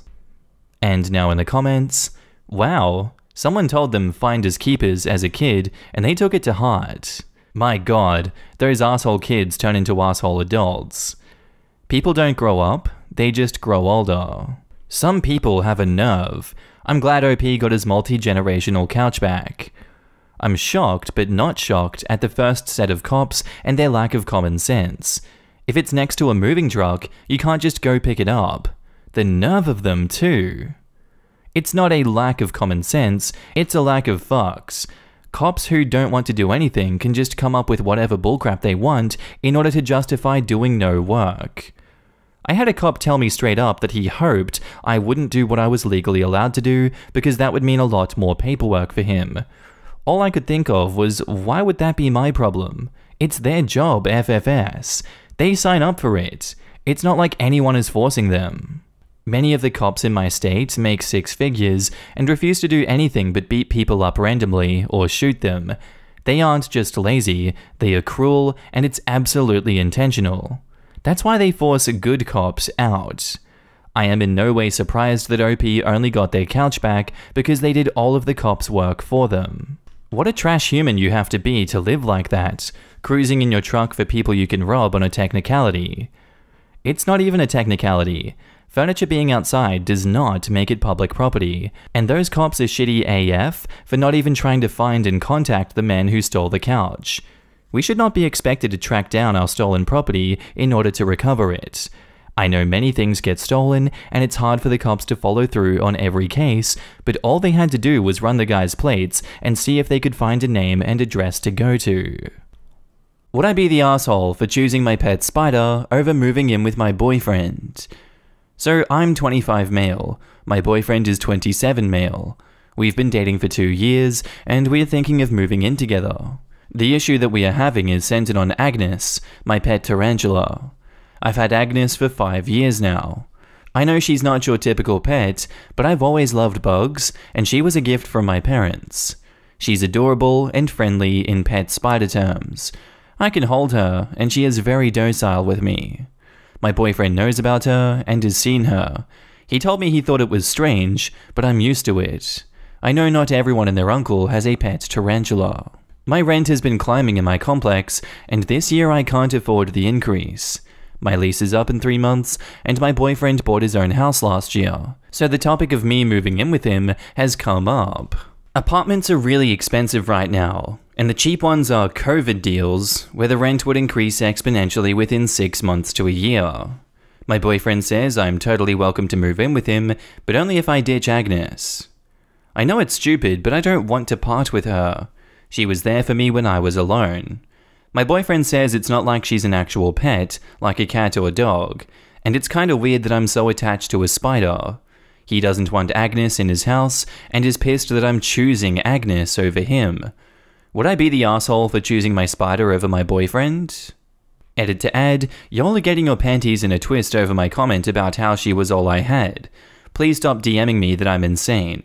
When COVID first started, I was working from home. My complex has a no pet policy. I couldn't see my family or my friends, so it was largely just me and my spider. And now in the comments, not the asshole. Asking a partner to ditch a pet they love and are attached to is not reasonable. Him not seeing a spider as a proper pet is a him problem. Also, Agnes is the cutest name for a tarantula. Heck, I have some intense arachnophobia, and I would let my partner move in with a tarantula. As long as she's not in the bedroom, I will admit. You are not choosing Agnes over him, you are being a responsible pet parent. If he decides to put an ultimatum, then he can't complain if things don't go his way. It's so weird. I hate spiders, but tarantulas are perfectly fine. I've held them and give them little pets because they are fuzzy. But a normal spider that you'd find in a house or garden? Nope. Out the window it goes. Via my husband because I'm on the other side of the house until it's gone. I'd be absolutely fine with a pet tarantula though. Not the asshole. My boyfriend says it's not like she's an actual pet. Nope, nope, nope, nope, nope. She's not his idea of a normal pet. That doesn't make her and you any less of a package deal, and the fact that he's framing things like this should have you questioning what other needs of yours he's prepared to dismiss by saying that's not valid, when what he really means is, that's not what I want. Ditch this whole moving in together plan. Strongly consider ditching the boyfriend. At the very least, I would not leave him and Agnes alone together going forward, since he's made it clear he doesn't think her well-being is worth protecting if it gets in the way of the relationship, and find a roomie who is cool with Agnes. Not the asshole for not wanting to give up your pet. With that said, he said you are welcome to move in with him, with a stipulation of Agnes can't come with. You choose Agnes, so it's a done deal. Get looking at more apartments because you cannot force him to let you bring Agnes, just as he can't force you not to keep her. Also, now you have some thinking to do. Tarantulas have a fairly long lifespan. Since you know he doesn't want one in his house at all, you have to look at the bigger picture. Agnes will be around for another decade or so. That's a long time to be dating someone and not live together. There are spider lovers out there who wouldn't mind having both you and Agnes around. Perhaps this will be your time to start completely new with an apartment and future partner. And now back up to the post, there's an update. Will add pet tax when I get home from work. Edit to add to. I know I said I would post spider tax, but I came home from work and Agnes isn't around. Her cage is closed like it was, so I'm just trying to find her. Am busy, but will add spider tax later once I find out where she is. I'm a little paranoid right now because of comments, so I just want to spot her. And update, no spider tax. My now ex-boyfriend killed Agnes. She's gone. Thank you for all the kind words and everyone who shared their spider stories. He let her out and squished her while I was at work, or something along those lines. Hug your critters for me, please. And a relevant comment from OP, I broke up with him. I'm single now. I don't know what happened. He's telling me she escaped and was aggressive with him, so he squished her. She's not big enough to lift the top of her cage. It is physically impossible. I'm just kind of a mess right now, honestly. I'm just gonna have a drink and lay here, to be honest. And now in the comments, oh my god, that's such a horrifying update. I know spiders aren't considered a typical pet, but OP had Agnes for 5 years, and his ex knew how much she mattered to him, and he still killed her. If he's willing to do that, OP dodged a bullet because who knows what else he was willing to do. This guy is unhinged. You can't kill a creature someone you love cares about like that and have any shred of empathy in your body. I hope OP gets far, far away from this monster. Oh my god. My initial rage is extreme. Anyone who could kill another person's pet, no matter what that pet is, belongs in the garbage. I doubt the police would take a spider's murder seriously, but I feel like I'd have to try. Agnes just saved her life one last time. Anyone psychotic enough to violate you like that will surely escalate anytime something doesn't go their way. Thank you for your sacrifice, Agnes. It doesn't matter what Agnes was, it matters that when OP chose Agnes over their boyfriend, the boyfriend decided to kill Agnes rather than compromise. This is an extremely dangerous, angry, abusive individual. Agnes's death allowed OP to discover that before moving into an abusive home. Agnes may very well have saved OP's life. I just realized that the spider who has been living in my bathroom has disappeared, and I'm a little sad. He wasn't even a pet, and he either moved on of his own accord, or reached the end of his natural life. Can't imagine what it feels like to have an actual pet deliberately harmed this way by what was supposedly a loved one. Our next post is titled, How do I, 69 male, tell my son, 48 male, that I want to be part of his life again even if he is gay? I feel that I should preface by saying that I'm not the typical type to ask the internet for advice on such a personal issue, or any issue. But the unfortunate thing I've come to realize is that I can't discuss this with anyone that I know. I'm in my late 60s, and my son is in his late 40s. For relevant context. His mother and I divorced when he was young, and for all intents and purposes, I essentially raised him as a single father from a certain point forward. I did my best to raise him well and be sure that he had everything he needed, but I worked a lot of hours and was very career-focused. I realize now that I was somewhat absent. I'm also fairly emotionally reserved in general, at least when it comes to physically speaking. I'm better at writing.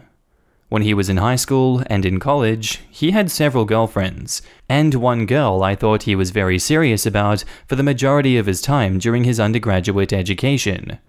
They broke up. After that, he never brought home any more girls or talked about any, and he moved away to attend medical school, and we stopped talking as much as we had previously. I remember very distinctly one time while he was visiting from a break from school, I was worried about him, and I had asked if he was on drugs. He just looked physically ill and in a poor state. He assured me it was just stress from school and he would be fine. But I remembered this clearly because this visit home was when I first started to think he could be gay. Now the thing is, my son has never told me that he is gay, even to this day, but it has become an unspoken acknowledgement between us. He has a roommate, that's how we mutually refer to him, and he's had the same friend for a long time. Sometimes I will ask about him, but the answers are always short. Basically that he is doing well. I think I know maybe 5 things about this friend after almost 20 years, maybe longer. We speak on the phone occasionally, as we live far away, and this is something we never discuss much, if at all. Recently, I've been doing a lot of thinking. I think I'm a poor father. Somewhere down the line, I taught my son that we can't speak about who he is. I'll admit I'm not the most versed in this kind of lifestyle thing, but I don't want to be shut out from his life. I want to tell him that whatever this is, he is perfectly fine in my book, and I love him. I want to know him and his friend, but I don't know how to tell him or what to say. I'm not sure if I should say boyfriend, as again, he has never said anything to me about being gay. I've just pieced it together over time, so I'm not sure if that's what I should say. Should I just spontaneously bring this up with him? There never seems to be a good time to say what I'm thinking, and the topic seems too serious to send an email or very long text message. I'm not sure if a written mode of communication would be too informal or make it seem that I don't care. At that, I'm not sure where we should go from there. And now in the comments. Since the two of you are so emotionally distant, I recommend writing him a letter. Give him a chance to go through his first set of emotions privately. If you haven't spoken this way to him before, he may need some time to think about his response. Things you definitely want to include: everything you said here about loving him how he is, how proud you are of him, how you regret being distant and closed off to him, and that you were sorry that you never built a close relationship with him. Things not to say: no demands of his forgiveness, though it's okay to ask. Don't push for a do-over. If he decides he would like to get closer, then you'll be building up from where you are now. Give him a chance to respond before you push for a bright new future. Good luck. And definitely don't use the word lifestyle. You said you were better with writing. I think writing a letter where you say everything you've said here and give it to him in person would be amazing. As a straight man whose father is very emotionally closed off, I would love to receive something like this from him, just to know that he is proud of me and loves me, and to admit he hasn't been a perfect father. I think in your son's situation, this would be twice as valuable. I hope I can read a follow-up on this in the future to hear how it went. And OP replies, "Thank you for your response. This resonated strongly with me. I think I'm a lot like my own father, and if he had ever had a conversation like this with me, it would have changed a lot about our relationship. We live far away, so unfortunately meeting in person won't be a reality for a while, but I feel inspired to write him a letter and mail it. Since you will be mailing it instead of handing it, maybe try to make it as special and sweet as you can. This might sound very cringy or whatever, but maybe try to put little things in the envelope. Maybe a picture, preferably in the proper paper and all, and tons of references to the fact that you were very proud of him and that you really wish to be a part of his life, that you have realized that you have been absent and that you want to change that. Make this letter unique, since it will be an important turning point, and since it will probably be a letter that your son will read over and over and probably keep for a long time. Your intentions are marvelous. I hope everything goes well. Don't refer to his boyfriend as his boyfriend, but definitely express your reflections to him the next time you see him eye to eye. I think the paragraph where you wrote, "Recently I've been doing a lot of thinking," you have written the perfect opener and flow of the conversation. You're a really good writer and a loving dad. Good luck. And now on to the update. I'm thankful for all of the kind advice I received in regard to my first message here. After reading all of your words, I decided I would handwrite my son a letter and send it in the mail as we live across the country. In summary, I wrote about many things, and the letter ended up being much longer than anticipated. I began by discussing some of my experiences with my father growing up and ways I realized I had treated my son similarly. I had wanted to do better than my father, who had moments where he could be cruel. But I failed to realize that being too reserved was also a problem, and I leaned too far in that direction.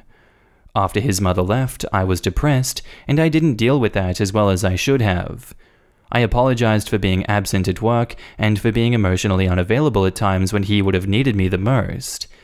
I mentioned I'd like to change that in the future, but it's still something that's hard for me to do, and I understand he may need his own space.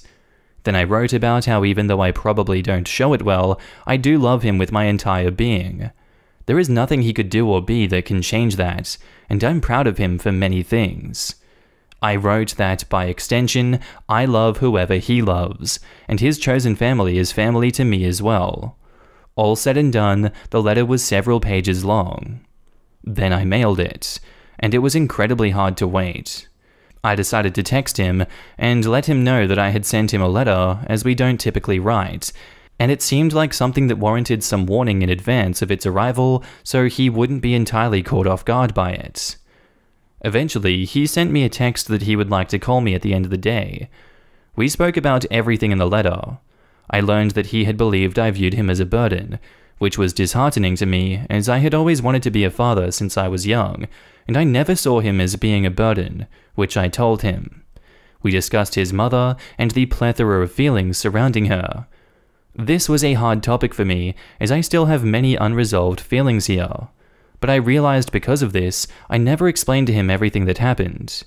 I also learned that he was afraid to disappoint me, and that he had put a lot of effort into his career to make me proud of him, as he felt this was the way to impress me, and that it would make up for his defects. I brought up that focusing on work over family and interpersonal relationships was one of my bigger regrets, and he admitted that being so career-driven was straining his personal life. With everything going on at the moment, he also expressed that the medical profession was weighing on him, but he hadn't wanted to disappoint me by not being as emotionally strong as he thought I am. By this point in the conversation, we both had said a lot of very emotional things. He brought up that he felt it was hard to talk to me because I don't make it clear what I'm thinking, and so he felt it was always easier to only discuss work or accomplishments with me and nothing personal. He felt it was easier to let his relationship be an unspoken understanding between us, as he felt I would be uncomfortable to know anything more. At this point, I confirmed that his friend is in fact his partner. He said he felt a lot of shame about it. I told him I regretted not reaching out to him sooner, that I'm sorry that my lack of availability had created this distance between us, and that I am always proud of him, and not just of his career. We ended the conversation by discussing seeing each other in person, as it had been almost 10 years since we've actually seen each other. I expressed that I would like to fly out to visit him and his partner if he would feel comfortable. We are fully COVID vaccinated. I now have a plane ticket for early next month, a date which is quickly approaching. I'm glad for all of the encouragement that I received from this website. I have nothing but gratitude for all of your kind words. Once again, I'm asking for a little advice. I have never met his partner in person, nor have I ever spoken to him. He has been with my son for 2 decades at this point, and likely knows him better than I do.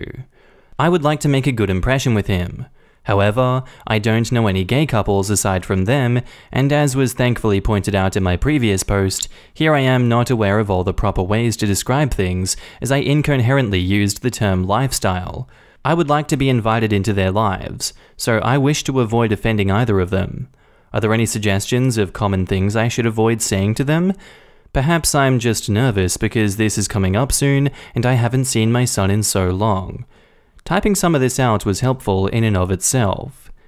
And now in the comments, your thoughtfulness here made me cry. Be yourself. It seems like you expressed a lot during the call and letter, and it cleared a lot of beliefs you had about one another. I agree with the previous poster. Just be straightforward at the start. Say you were trying to get this right, and if you say anything wrong, you are asking them to point it out to you because you were not meaning to offend, and want to be sure to not do it again if you can help it. I'm sure they are just as nervous about seeing you and getting to know you, so just go in as open as you can be. I'm proud of you. Even though you're a stranger, I am so proud of the steps that you've already taken. Know you are someone worth knowing, sir. I know this isn't the most detailed advice, but it is honest advice. Just do your best. Remember that his partner is extremely important to him, and to pay him all respect. I'd also suggest that you keep your trip on the shorter side. You have not seen each other in 10 years. That's a lot. Just focus on catching up, have some good meals together, and try to make some good memories. Maybe just a long weekend. Keep it light, simple, and fun. You're his father, but you're not his boss anymore. He's 48 years old. He has long graduated from needing parental guidance. Maybe approach him more as an old friend. Good luck. And OP says, thank you. I'm definitely only staying a few days, as I wouldn't want to overwhelm any of us. It's hard not to see him as my little one any longer, but I do respect that he's an adult, and I would never mean to try and control him. I like the idea of approaching the situation as meeting up with an old friend, much less pressure and more casual. I came to add this about keeping the trip short, and also I wouldn't stay at their house unless they really want you there. A nearby hotel so that everyone has a chance to breathe and to regroup at the end of the day would be better. Maybe ask them what they would honestly prefer, and take their lead. But your post made me weepy. Well done, you. My girlfriend told me she's pregnant, but I am sterile. Backstory. I got into an accident after my college and will never be able to have kids. None of my family members know of this. They know about the accident, but not about this. I have always wanted to be child-free, so it did not affect me much mentally. I have finished my master's degree last year and never dated before. I got a very high-paying job directly through campus placements. My parents immediately wanted me to get married after getting a job, but I wanted to work on myself and explore a bit. They said no, and I said that it was my wish.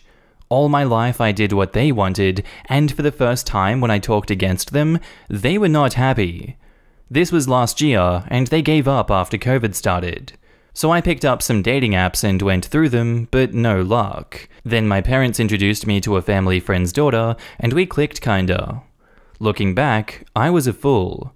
She said yes to anything I said, and never complained about anything. I felt kinda weird about it.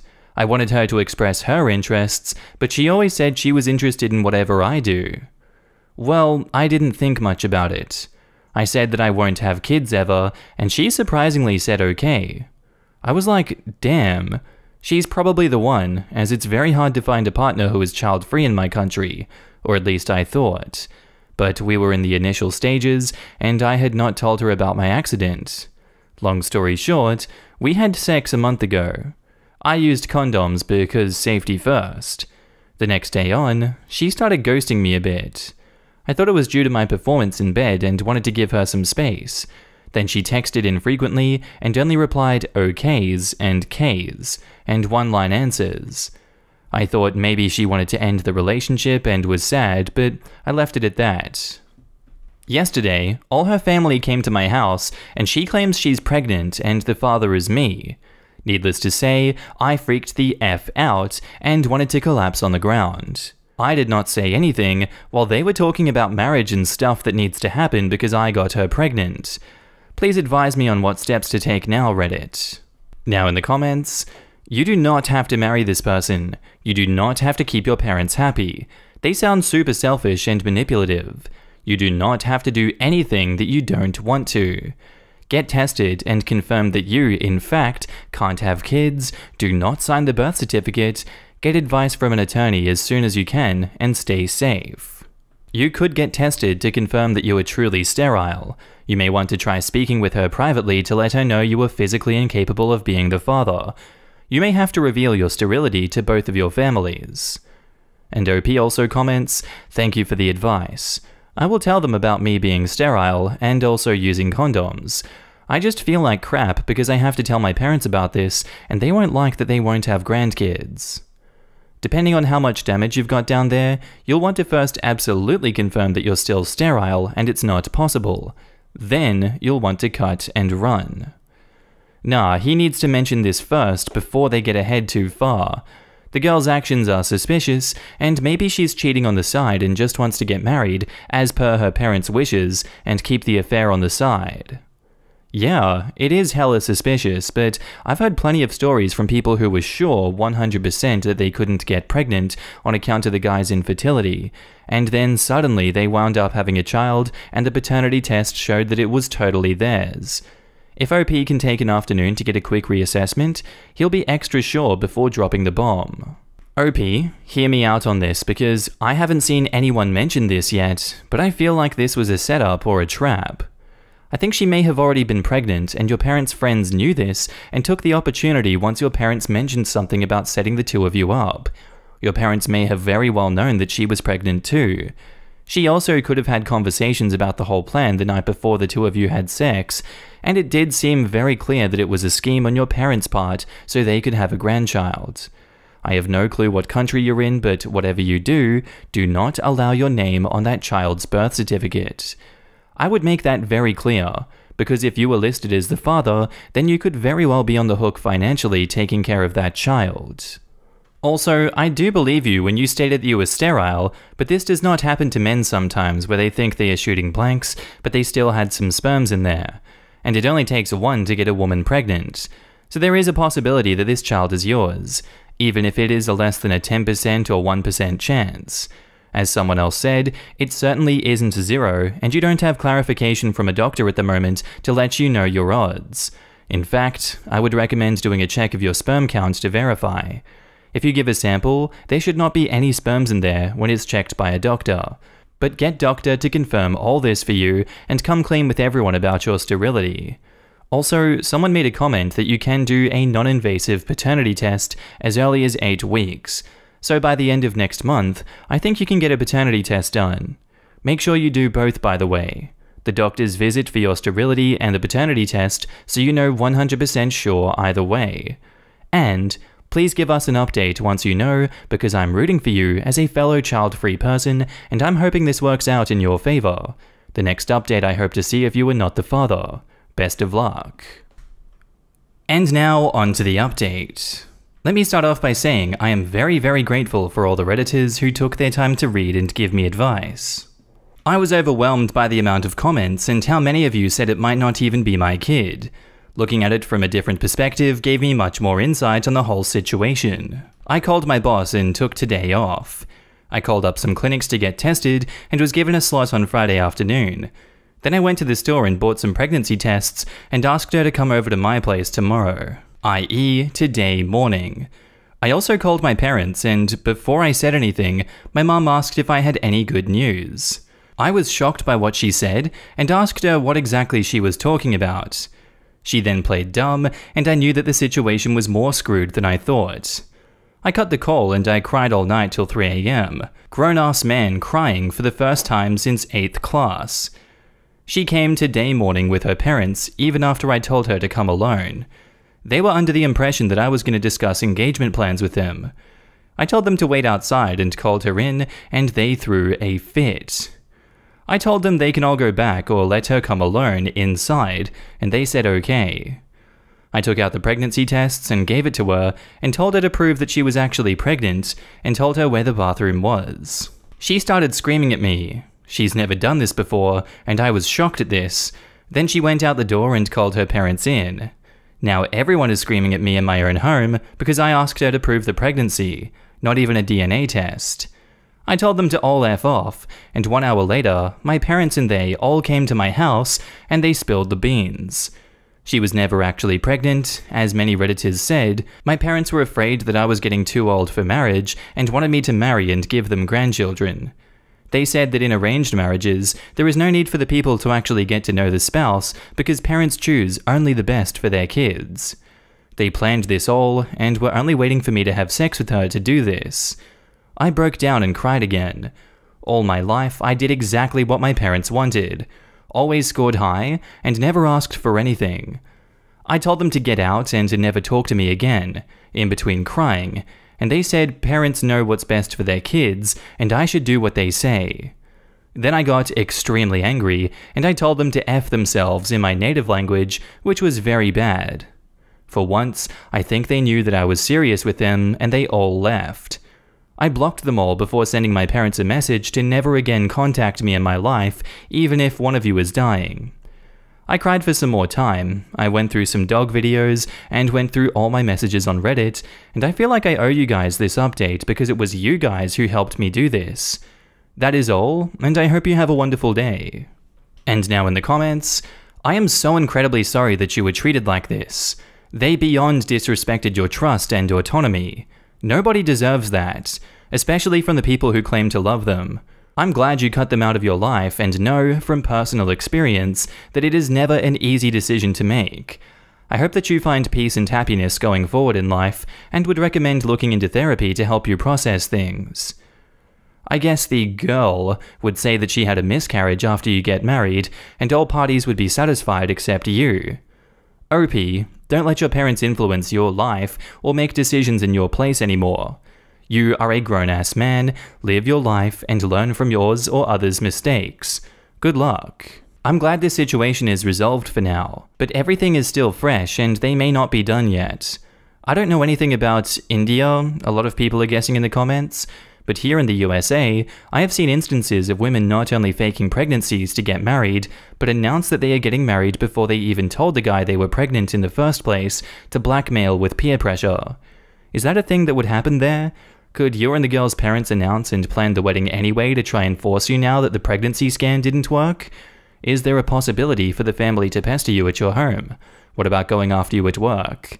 I would still go through with all the new sterile testing that you have planned. If you are still sterile, you'll have proof for your parents. If something is healed, see about a vasectomy, or even get one anyway if you're sterile.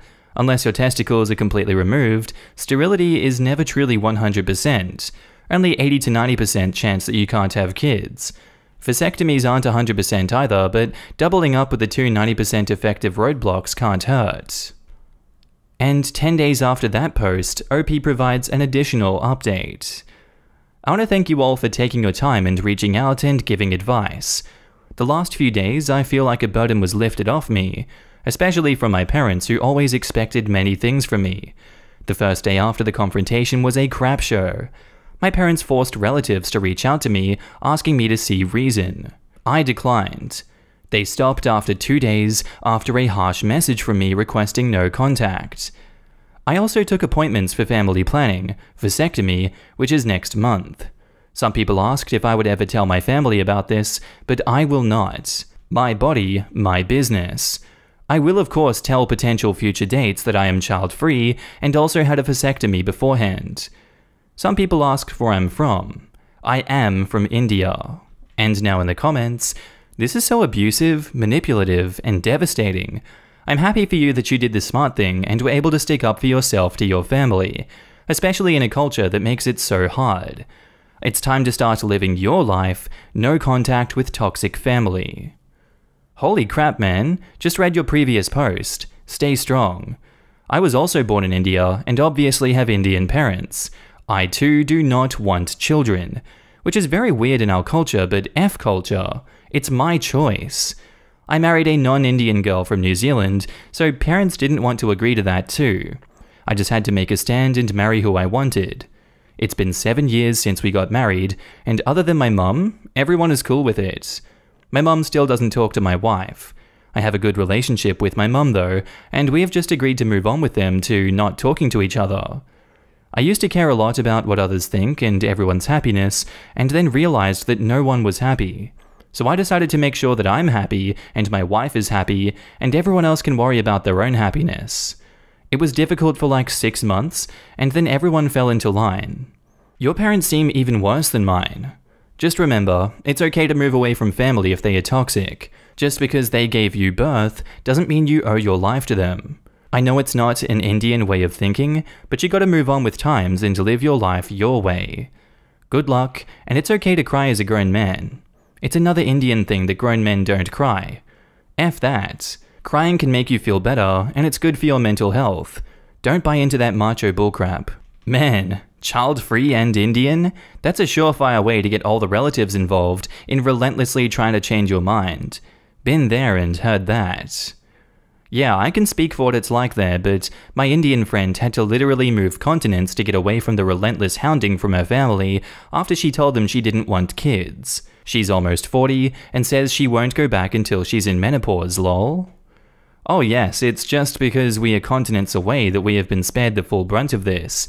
If we were in India, it would have been much worse. Unexposed is titled, Am I the asshole for revealing to my dad's wife the real reason why me and him were never close? So my dad practically gave me up to his sister from the moment that I, 27 male, was born.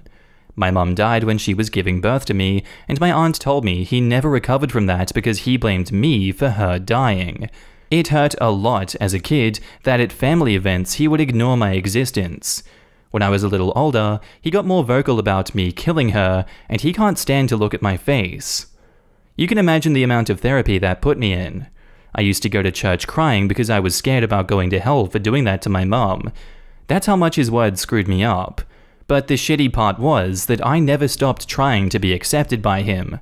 After my high school graduation, he told me to never bother him again since he legally has no obligation to me anymore, since he was sending my aunt money to take care of me. Around that time is when I finally started accepting that reality, so from there on, we moved on with our lives. My aunt doesn't talk to me about him. Sometimes my grandparents do, and that's how I found out he got married. They were mad he didn't invite me to their wedding, but to me, it didn't matter because we are not close. But it was his wife who wanted to meet me. It's the first time ever that he wants to make contact, and it was pretty much to say that she wants me in their life. She doesn't know the real reason about why we are estranged, and he asked me to please not say anything, and maybe this could be a way to reconcile after all. But he was only doing it for her. That much was clear when we talked. I never said I would be. He still insisted on us meeting at their place because she really wanted to meet me. All she thinks is we were estranged for not getting along in my teenage years, going to college, and losing touch because of life stuff. It pissed me off that he played it off as us not talking for petty reasons, meanwhile the actual reason damaged me for years. I told her the truth. Everything he said to me, that he was never a parent to me, that was all my aunt. It was definitely a shock for her. The outcome was a disaster. Everyone has heard about this now. My grandma in particular told me she understands my anger, but this was his chance at finding someone since losing my mum, and now it's been put in jeopardy. My dad is devastated. They think it was going too far to ruin his marriage that way when he was willing to include me in their lives, which could have been the start of our relationship. And they say not only did I ruin that, but also possibly wrecked his marriage. She just doesn't agree at all with what he did, and it could have been avoided if I didn't say anything. For me, it was hard not to tell the truth after the lies made. It seems like it was nothing serious. I couldn't ignore what happened after what it did. I don't know if it was the right call, since it put their whole marriage at risk after all. And now in the comments, dude, not the asshole. Your dad is a grade A double cheese asshole from hell with a special topping of asshole served with asshole sauce. He deserves every bit of what happened to his second marriage because he presented himself as a different person than he is. I am sorry that you had to go through this. I wish you strength, and may you find more people who love you unconditionally. And OP says, "Thank you. And don't worry, I have. My aunt has been the best parent for me, and she always tries to shield me from this crap as much as possible. I don't know if I would have made it without her supporting me." Keep it that way. As for your grandparents and your dad, just tell them, I didn't do anything. He did it to himself. He blamed a helpless child. He was a deadbeat and got caught in his web of lies, and that is why his marriage is in trouble. You all care about his happiness, but where were you all when he was blaming me and making my life miserable? He doesn't get a pass for that. This is it. This is the answer, OP. He ruined his own marriage. That's a consequence he has to face for choosing to treat you like crap for something you are not responsible for. That's right, OP. You are not responsible for what happened, no matter what your father might try to tell you. Your mother's death was tragic, but it was no one's fault. Him repeatedly blaming you, his child who wasn't even born yet, for killing her is screwed up. Something not many people understand is that you might go through trauma, but that doesn't give you a free pass for putting others through the same. You can be a victim and a villain at the same time. Losing his wife to things out of his control is hard, but he is still in the wrong for treating you badly, and he will be held accountable for it. You did nothing but tell your stepmother the truth. A relationship that can be ruined by a simple truth is a relationship built on lies. Simply knowing that my husband is an absent, horribly cruel father who has no intentions of changing would be an instant deal breaker for me. But knowing that he lied about it for our whole relationship so I wouldn't walk away is just, wow. Thing is, leaving would entirely be your stepmother's choice. One you cannot make for her. She deserves to know the true man that she married, which is exactly what you gave her. Your dad can't blame you for that. And also, this bit, they think it was going too far to ruin his marriage that way when he was willing to include me in their lives. For one, he needs to quit saying that you ruined his marriage, because you didn't. He did. More importantly though, the way he talks about your involvement in his life is pissing me off. He's acting like including you in his life is a sacrifice he has to make, a favor to you. But it's neither. You don't owe him anything. He should be the grateful one, being thankful that you were even open to reconciling the relationship. And now onto the update. Words can't express how much it meant to me getting so much love from my last post. Everyone who supported not just my actions, but also acknowledged the hurt. To all the sweet internet mums who commented and DM'd me, you'll know how to make someone feel loved, even by total strangers, lol. Since so many people wanted an update, here it is. It's a little heavy, and for a couple days, I needed some time to process it and do some crying. They are splitting up. I heard it first from my grandma, then from his wife, or I guess ex? She was legit crying on the phone when she called to tell me sorry for putting me in that position. Her and my dad had a longer conversation where he told her everything else he did, so she made that decision she can't stay with someone like him. And she wanted me to know how disgusted she is. Also to tell me thanks, which is something I really needed to hear. My dad is who he is, yeah, but regardless, two people splitting their marriage because of what you said is a hard thing not to feel guilty about. This lady is heartbroken going through divorce just a few months after getting married, and she wanted to take the time to reassure someone else that they made the right choice. Unexpectedly though, my dad wanted us to talk yesterday too. My girlfriend again didn't want me to. Trust me, I get her point. She's the one who didn't want me having dinner with them in the first place. For one thing, we didn't know what he wanted to talk about and what that would do to my mental health. It was probably a bad risk to take, but I met with him. And yeah, I should listen to my girlfriend more when it comes to this stuff. First time in my life I think we had a conversation about my mom. How much he loved her, them being happy and excited about having a family, but then she died, and he told me even if it's wrong, he can't never not blame me because simply, if I hadn't been born, she would still be here. He's only sorry for not completely staying away from me and saying horrible things growing up. While he wasn't saying this to be malicious, since he seemed sincere, it was still an ouch for me. In the end, we decided having a relationship with each other was never gonna happen, and said goodbye. He at least apologized for trying to put me in that position. First good thing that he ever did was to tell me what happened with his wife wasn't my fault. Then I just went home and cried. Had my day to process a short therapy session and support from both my aunt and girlfriend to get me through. The rest of my family is leaving me alone at least, so glad that in the end it was resolved. Not a total happy ending, I know, but in the end, it's better this way. And now in the comments, his late wife would be ashamed of him. This is what I was thinking. I would never stay with a man who had done this. What if wife 2 got pregnant and died during birth? How could you stay with someone who you know for an effing fact would abandon your child together? OP, you did this woman a favor. Your father still has a lot of growing up to do because, based on his flawed logic, it is all his fault for getting her pregnant, but that's besides the point. I hope life gets better from now on, and it's great that you have your aunt and girlfriend's support. I hope you're able to heal from all the damage he's done to you. Right? I don't think it's healthy to live a world of what-ifs. At the end of the day, you can't change the decision that you've made. But the thing is, mum and dad made the decision. Decisions to have a child, what hospital to go to, etc. Does that mean she deserved to die for the decisions they made? Obviously no, but OP literally wasn't even born yet. There was no wrong choices OP made, they literally didn't exist in the world yet to make those choices. He completely dishonored his wife's memory. I'm sure she would have wanted her child raised by a loving father. I almost died having one of my kids. It was such a comfort to me knowing that they would at least have my husband. I would be devastated if my kids were raised like this. Dude has to have mental issues. He told me, even if it is wrong, he can't ever not blame me because simply, if I hadn't been born, she would still be here. Mother effer, the kid wouldn't be born if you didn't knock your wife up.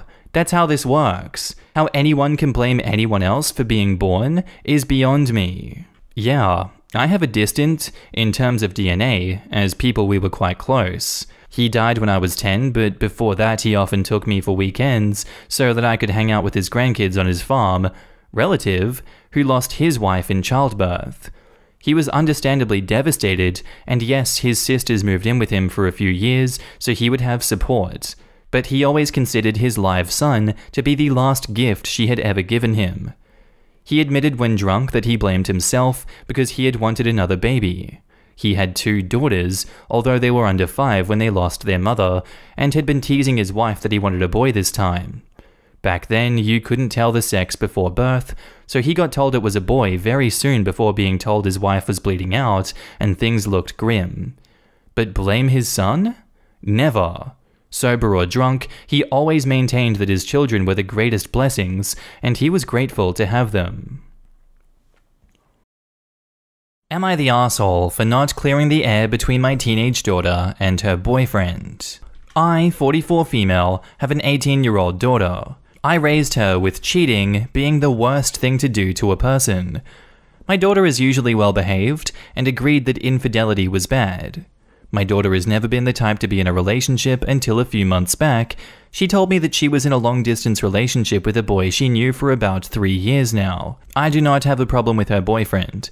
I've talked to him here and there, he is nice and respectful, and whenever she talks about him, it's always in a good light. In the 2nd month, she gave him my phone number in case of emergencies. Her contact for him is love of my life. She is very open about these things to me. The problem arose when one day she received a text from a different messaging platform, which was Discord. She asked me who it was from and to read it to her since she was baking. It was from a weird name that wasn't her boyfriend's name being affectionate with her. My stomach dropped and I opened the phone and there was affectionate texts back from her side. I put down the phone and excused myself. I felt so angry with myself, and in the moment, messaged her boyfriend, warning him that my own daughter may be cheating on him. Shortly after, my daughter came rushing to me angry and sobbing, saying her boyfriend had broken up with her because of something I had said. I told her what I found and what I did, and scolded her that I taught her better. She then took a deep breath and explained the name I saw was her boyfriend's username and that he would text her via Discord if he was playing games on his computer. Here is where I may be the asshole. My daughter begged me to clear the misunderstanding because her boyfriend had blocked her on everything. I refused, telling her that if she wasn't cheating, he wouldn't go to such lengths, and that this all could still be a lie. If this was the case, why didn't she just have him under the same contact as his number? My daughter has been crying in her room, claiming that she really did love him, and now I'm wondering if I did the wrong thing by not clearing the air. I just think because this is the first relationship, she can reflect on this and better herself later. Am I the asshole? Now in the comments, you're probably the biggest asshole and worst mother to exist, in all honesty. Sorry not sorry, you're the asshole. You were also an asshole before you said, this is where I may be the asshole. You're the asshole. You should keep your nose out of situations that don't call for it. Also, you clear the air because you made an ass out of yourself, and your daughter looks terrible now on account of your ignorance. Nobody on Discord has their actual name as their username, by the way. Why wouldn't you have asked her who that was? Do you have so little trust in your daughter doing the right thing that your mind automatically went to cheating? Shame on you for breaking up a happy couple. That was her first love, and you just trounced on everything due to paranoia. You'll be lucky if this doesn't permanently affect your relationship with your daughter. Make things right. And a friend of OP's actually weighs in and says, you're the asshole. Even using a throwaway account, I had to make a new account so you didn't find my main account. If you don't know me, I'm your daughter's best friend, and I know for a fact this is you because your own daughter was completely in shambles. I have known both of them for a while, and yeah, your daughter was never the type for relationships because of you. You put it in her head that the world was going to cheat her out of happiness. She would never cheat on him, and FYI, he is completely destroyed. I'm going to give you a day to fix this yourself so you can repair whatever relationship you have with your daughter before I clear the air for them. They are the two nicest people I've ever met. Because they were only dating for a few months? Wrong. They've known each other for a little more than 3 years. This guy is completely in love with your daughter and would do anything to keep her happy. Your daughter would do the exact same thing. They have loved each other more than months, and you completely demolished it. The fact that they are both completely destroyed by one person is so cruel. You're the asshole. Fix it. Just do it. Don't wait another day for this hot mess to come around. Send him screenshots. Please send him screenshots. Also, I am so sorry this is happening to your friend. I called him, and it was heartbreaking to hear that he was clearly crying and upset. This guy is literally the nicest dude ever, and I was really happy when my friend and him got together. I showed him this post, and he's rightfully clearing his head. He is so in love with her, the first thing he wanted to do was call her and apologize. But I told him not to, and to wait for the video call that OP is going to hold. It wasn't his fault for the way he reacted, and I hope OP realizes his actions were justified, and he did absolutely nothing wrong. I hope so as well. I hope they'll be okay as a couple, and only come out closer for this horrific evening they've just had to endure. You're the asshole.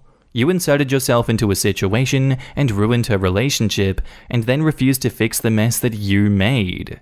I hope this is a joke and that you're trolling, because I find it hard to believe an adult woman would be this ignorant.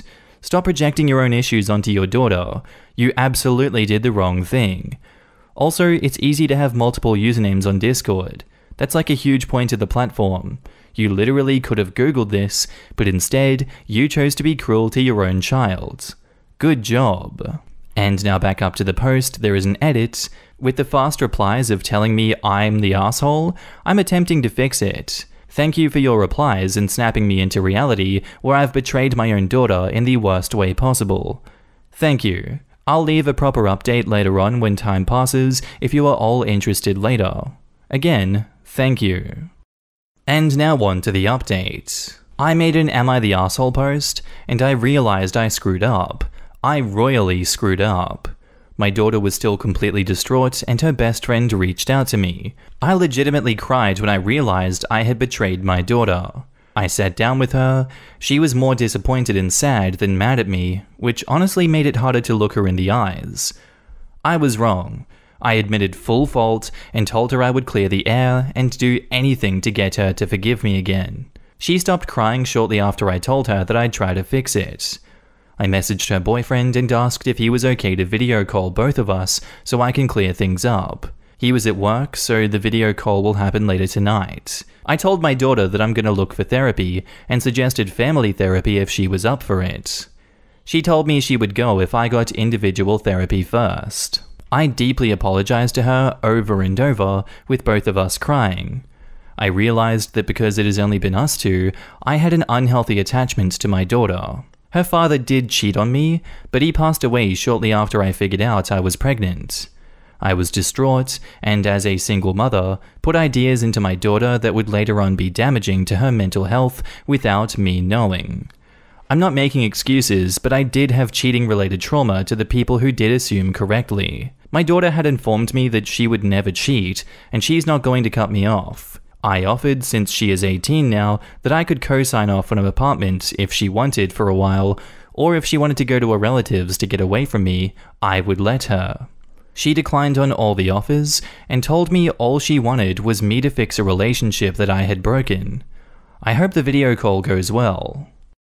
Update 2. I find this heartbreaking that I've inflicted a delusion in my own daughter's head that no matter what I do, I would never hurt her. I did hurt her. She's not angry at me or disappointed at all, she's just happy that I believe her and I'm willing to fix things. This almost brought me to tears. I need her to understand that what I did was hurt her. I want her to understand that she can't be treated like this, not even by her own mother. Is there any suggestions? To essentially tell her what I did to her was completely horrible, and that I'm capable, like anyone else, of hurting her. I'm devastated that in some way, no matter what I do, she won't ever see it as hurting her. How do I undo this? Or should I leave it alone? Update 3. I set up a video call with her boyfriend on the laptop. Me and my daughter were sitting across from each other, and upon answering, I see this poor boy's face with his eyes puffy and swollen, as if he's been crying for a while. My stomach turned, and I felt like throwing up when the first words from him were, "Where is blank?" And I turned the screen to show him my daughter, in which he burst out into tears apologizing to her. I felt like vomiting, not because I was spiteful or anything, but that I clearly put these two through so much unnecessary stress. I explained everything, I showed him the post I made, I told him the username that I saw. I told him everything and admitted I was wrong. I didn't want pity. I screwed up. I got through everything, and both of them let me get through the whole thing. I didn't try to excuse my actions because there is no excuse great enough to even cover anything I did. Honestly, the fact they sat there without interrupting me shows me both of them are so mature, and I am truly thankful. The boyfriend apologized to my daughter again before talking to me. I sat there without interrupting him. I feel horrible that even though I put them through this, he still remained respectful. Here are some points he brought up.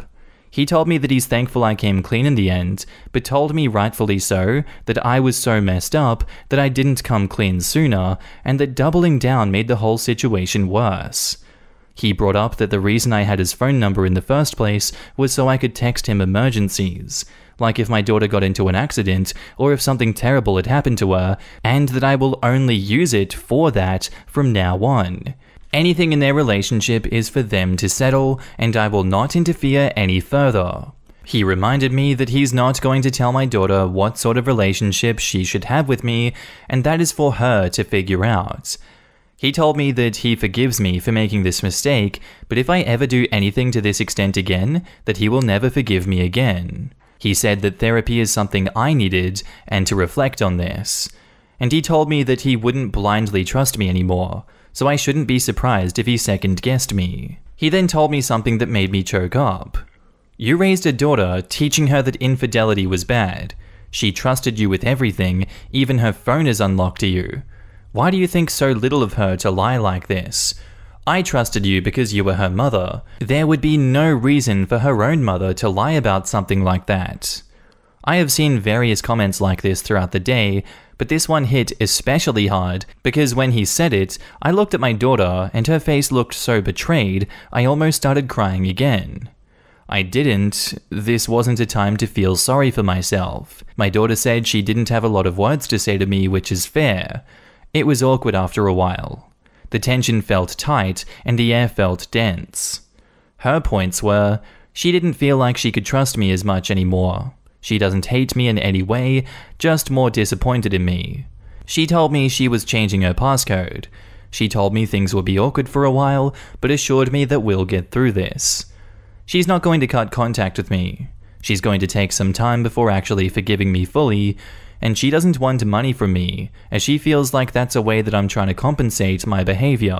I agree because they were all fair points. I sat there for a while until her boyfriend broke the silence and excused himself, ending the call. My daughter soon followed shortly after, telling me that she has to discuss with him of their relationship privately. Before leaving the kitchen, she softly let out a "thank you" and "I hope things get better." I'm now sitting here with a lot of things on my mind and emotions. I feel really grateful that my daughter is so much more mature than me because she and her boyfriend never once raised their voice at me. They handled everything so calmly and respectfully. I'm thankful for all the comments that gave me advice to fix this. And now in the comments, glad you're taking ownership of your issues. I truly hope that you get therapy and figure out your pain points so you can have a relationship with your daughter moving forward. No 18-year-old should be their mum's best friend. You're an adult and need to keep your drama separate from your daughter. Good luck, and I hope it works out for everyone involved. And OP replies, I agree. Best friend was a title that wasn't meant for my daughter. She is my daughter, not a friend. And as her parent, I failed her gravely by hurting her the worst way possible. Well, the good news is that you can learn from this and move towards a better and healthier relationship. Good for you in realizing this and working to make it better. Just use caution to not make her responsible for making you feel better. Let her know that being angry is okay and you can take it. Sometimes kids in these close relationships feel like they have to put aside their feelings to make it better for the parents. Good luck. Understanding there is an issue is the first step to fixing it. Kudos to you for being willing to work through your issues and to fix your mistake. But things like this, if she wanted to go to her relatives to get away from me, I would let her, also have to stop. It reeks of a poor me pity party. My mother was a control freak when I was growing up and pulled that kind of crap a lot. She's in her 60s and still does it, in fact. Every time she was an asshole, it would inevitably end up with her being more upset than the person she had hurt, bawling her eyes out, and being all dramatic, making comments like, "If you want to leave, I understand," or "If you don't love me anymore, I wouldn't blame you." The end result is that I, the victim, ended up having to repeatedly comfort her, the asshole. Ultimately, she never really had to take responsibility for her shit behavior, and is a real treat to deal with as a senior citizen, let me tell you. I wish she had been forced into therapy decades ago. Please, please, put really honest effort into healing your wounds, or you'll end up a bitter old lady, like my mum, who is resented by her adult daughter, like me, because there was never an opportunity to resolve any conflict or hurt feelings. And OP replies, thank you for bringing that up. I only suggested it as not a pity party, but because my daughter is very close to my niece. I suggested she take some time apart from me so she can clear her head and actually realize what she wants. I'm starting to see that a lot of the times she does things to make me feel better. I don't want that I want to grow from this. I feel as if she's too close to me right now to make an actual decision right now. She seems happy with me, but I know if she takes a step back from me, she'll realize what I did to her is horrible. I want her to realize this and stand up for herself in the future. I'm going to work on myself and take steps, making sure I won't do this again, but ideally hope if I do something like this again, she can express herself fully and tell me off. Damn. Reading these Reddit posts honestly just makes me realize how much my mom truly loves me. She would never ever do what you did. Glad you realized how much you screwed up, but it's extremely alarming that you even had this F-up in the first place. Crazy that you would even do that to your daughter. I hope you think about your actions long and hard toward her in the future. And this is how trauma is passed on from parent to child. Yeah, even when reading the first post, I was all, WTF? How did this woman come to the conclusion that it's appropriate to talk to her child, apparently at length, and from a young age, about how cheating is bad? I mean, obviously cheating is bad, but how do you, as a parent, get into such a messed up headspace that is the one of your greatest worries about your child growing up? Not, I hope I raised them with all the tools to make them a happy, well-adjusted adult, But I hope I raise them to never hurt a person the way that I was hurt by her father. That is so messed up, and her thinking so badly about her own daughter has probably messed up that young woman more than she realizes now. So much this. I am one of the people who was quick to tell my mum that she had screwed up, she needed to fix it, and she needed therapy. I've been cheated on. It broke my heart and destroyed my world. I have scars. I did not inflict those scars on my sons. Our next post is titled, "Husband surprised me with a divorce, cleaned out bank accounts, and shut off credit cards. How can I find an attorney with no money?" Tonight, when my husband got home from work, he informed me he wants a divorce and will be leaving until it's done. This is not a huge surprise, honestly. Ever since our daughter was born, we've just not been getting along. What is a surprise is its suddenness. I've been a stay-at-home mum since our daughter was born 2 years ago. It just didn't make sense to work and spend 90% of what I made on daycare. So when talking to him before he was finished packing, he told me, "Good luck with the mortgage and bills. I've taken my money out of our bank account and turned off your card on my credit." I would say I was shocked, but I really am not. He is very mean when he's angry and never has seemed to connect with his daughter. He wanted a boy, and from the day we got the word that we were having a daughter, he's been distant. I obviously need an attorney. I logged into our bank account, and sure enough, it's at $5. What resources can I begin looking into to get an attorney for free to help at least make him pay the bills and food until I can find childcare and a job? Is there anything I can do myself with the courts that is semi-quick to at least have him pay for the necessities since he cleaned out our joint account, or at least money for an attorney? I understand it's all his money, but we are married with a child. I don't see how he can just leave us with nothing all of a sudden. I'm in Wisconsin. I've tried to Google up the best I could since the little one went to sleep, but I can't find what I'm looking for, or even really know what I'm looking for. Thanks for anyone who helps. And now in the comments, contact your local or state bar association. You're not the first person to have this sort of thing happen, and they will have resources to help you get legal representation and also help with other financial matters. Also, if you have bills coming due, would be worth talking to creditors to let them know what's going on. If your husband is on those bills too, his credit will also take a hit from him not paying. Within that framework, it would be in his best interests not to leave you high and dry. And OP says, "Thanks. Someone else suggested that and I found their website. Most of the bills are in my name. He's on some like the mortgage. You will retain a lawyer who will file for temporary support orders, which will include mortgage, bills, living expenses, and your attorney fees." OP asks, "How long will that take usually? I'm about 99% certain he is driving out of state also. I'm not sure if that complicates too much. I think he may have quit his job also because on his Facebook, there are a lot of people saying they'll miss him. So he drained the accounts, abruptly quit his job and walked out? Is he mentally sound?" And OP says, "He's not crazy or anything, just not friendly for years. He wanted a son." And now on to the update. I wasn't able to get much done over the weekend except sell the wedding ring for some food and diaper money. Today, however, was really busy. I spoke to a few people I was able to get in contact with through legal aid. I'm told by the end of the week, I should be with an attorney who can begin helping me file everything I need to begin doing and hopefully begin tracking down where he's put all of the money and get some back so I can continue to survive until I can be approved for childcare through state benefits and begin working again. I'm really surprised about how often this happens. There are entire places dedicated to helping men and women who have their wives and husbands do this to them. I am filing for divorce before he can, hopefully, and for the return of the money into our account, and in order to continue assisting with bills, child support, and other necessities such as diapers, mortgage, etc. I probably will not have another update to this for a good long time, but so many people wanted to make sure I was going to be okay, and with everyone's advice to contact legal aid, etc., it looks like it hopefully might get better soon. I also contacted the bank about other bills that are coming up that I won't make, and I explained the situation. They are somewhat understanding, and hopefully I'll be back at work soon to keep current. Thanks for everyone's help and advice. And update number 2.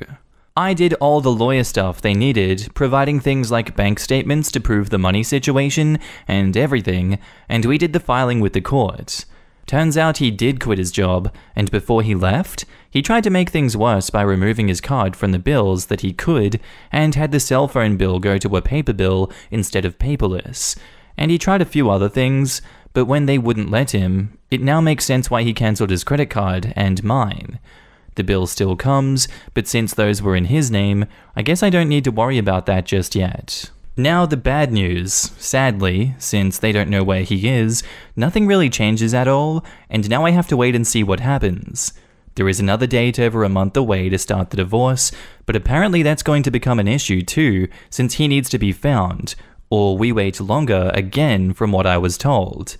One final fun thing that I'm pretty certain he did, but they won't tell me is, I had 2 CPS people show up and inform me of allegations that I cannot take care of my child, / provide diapers or food, etc.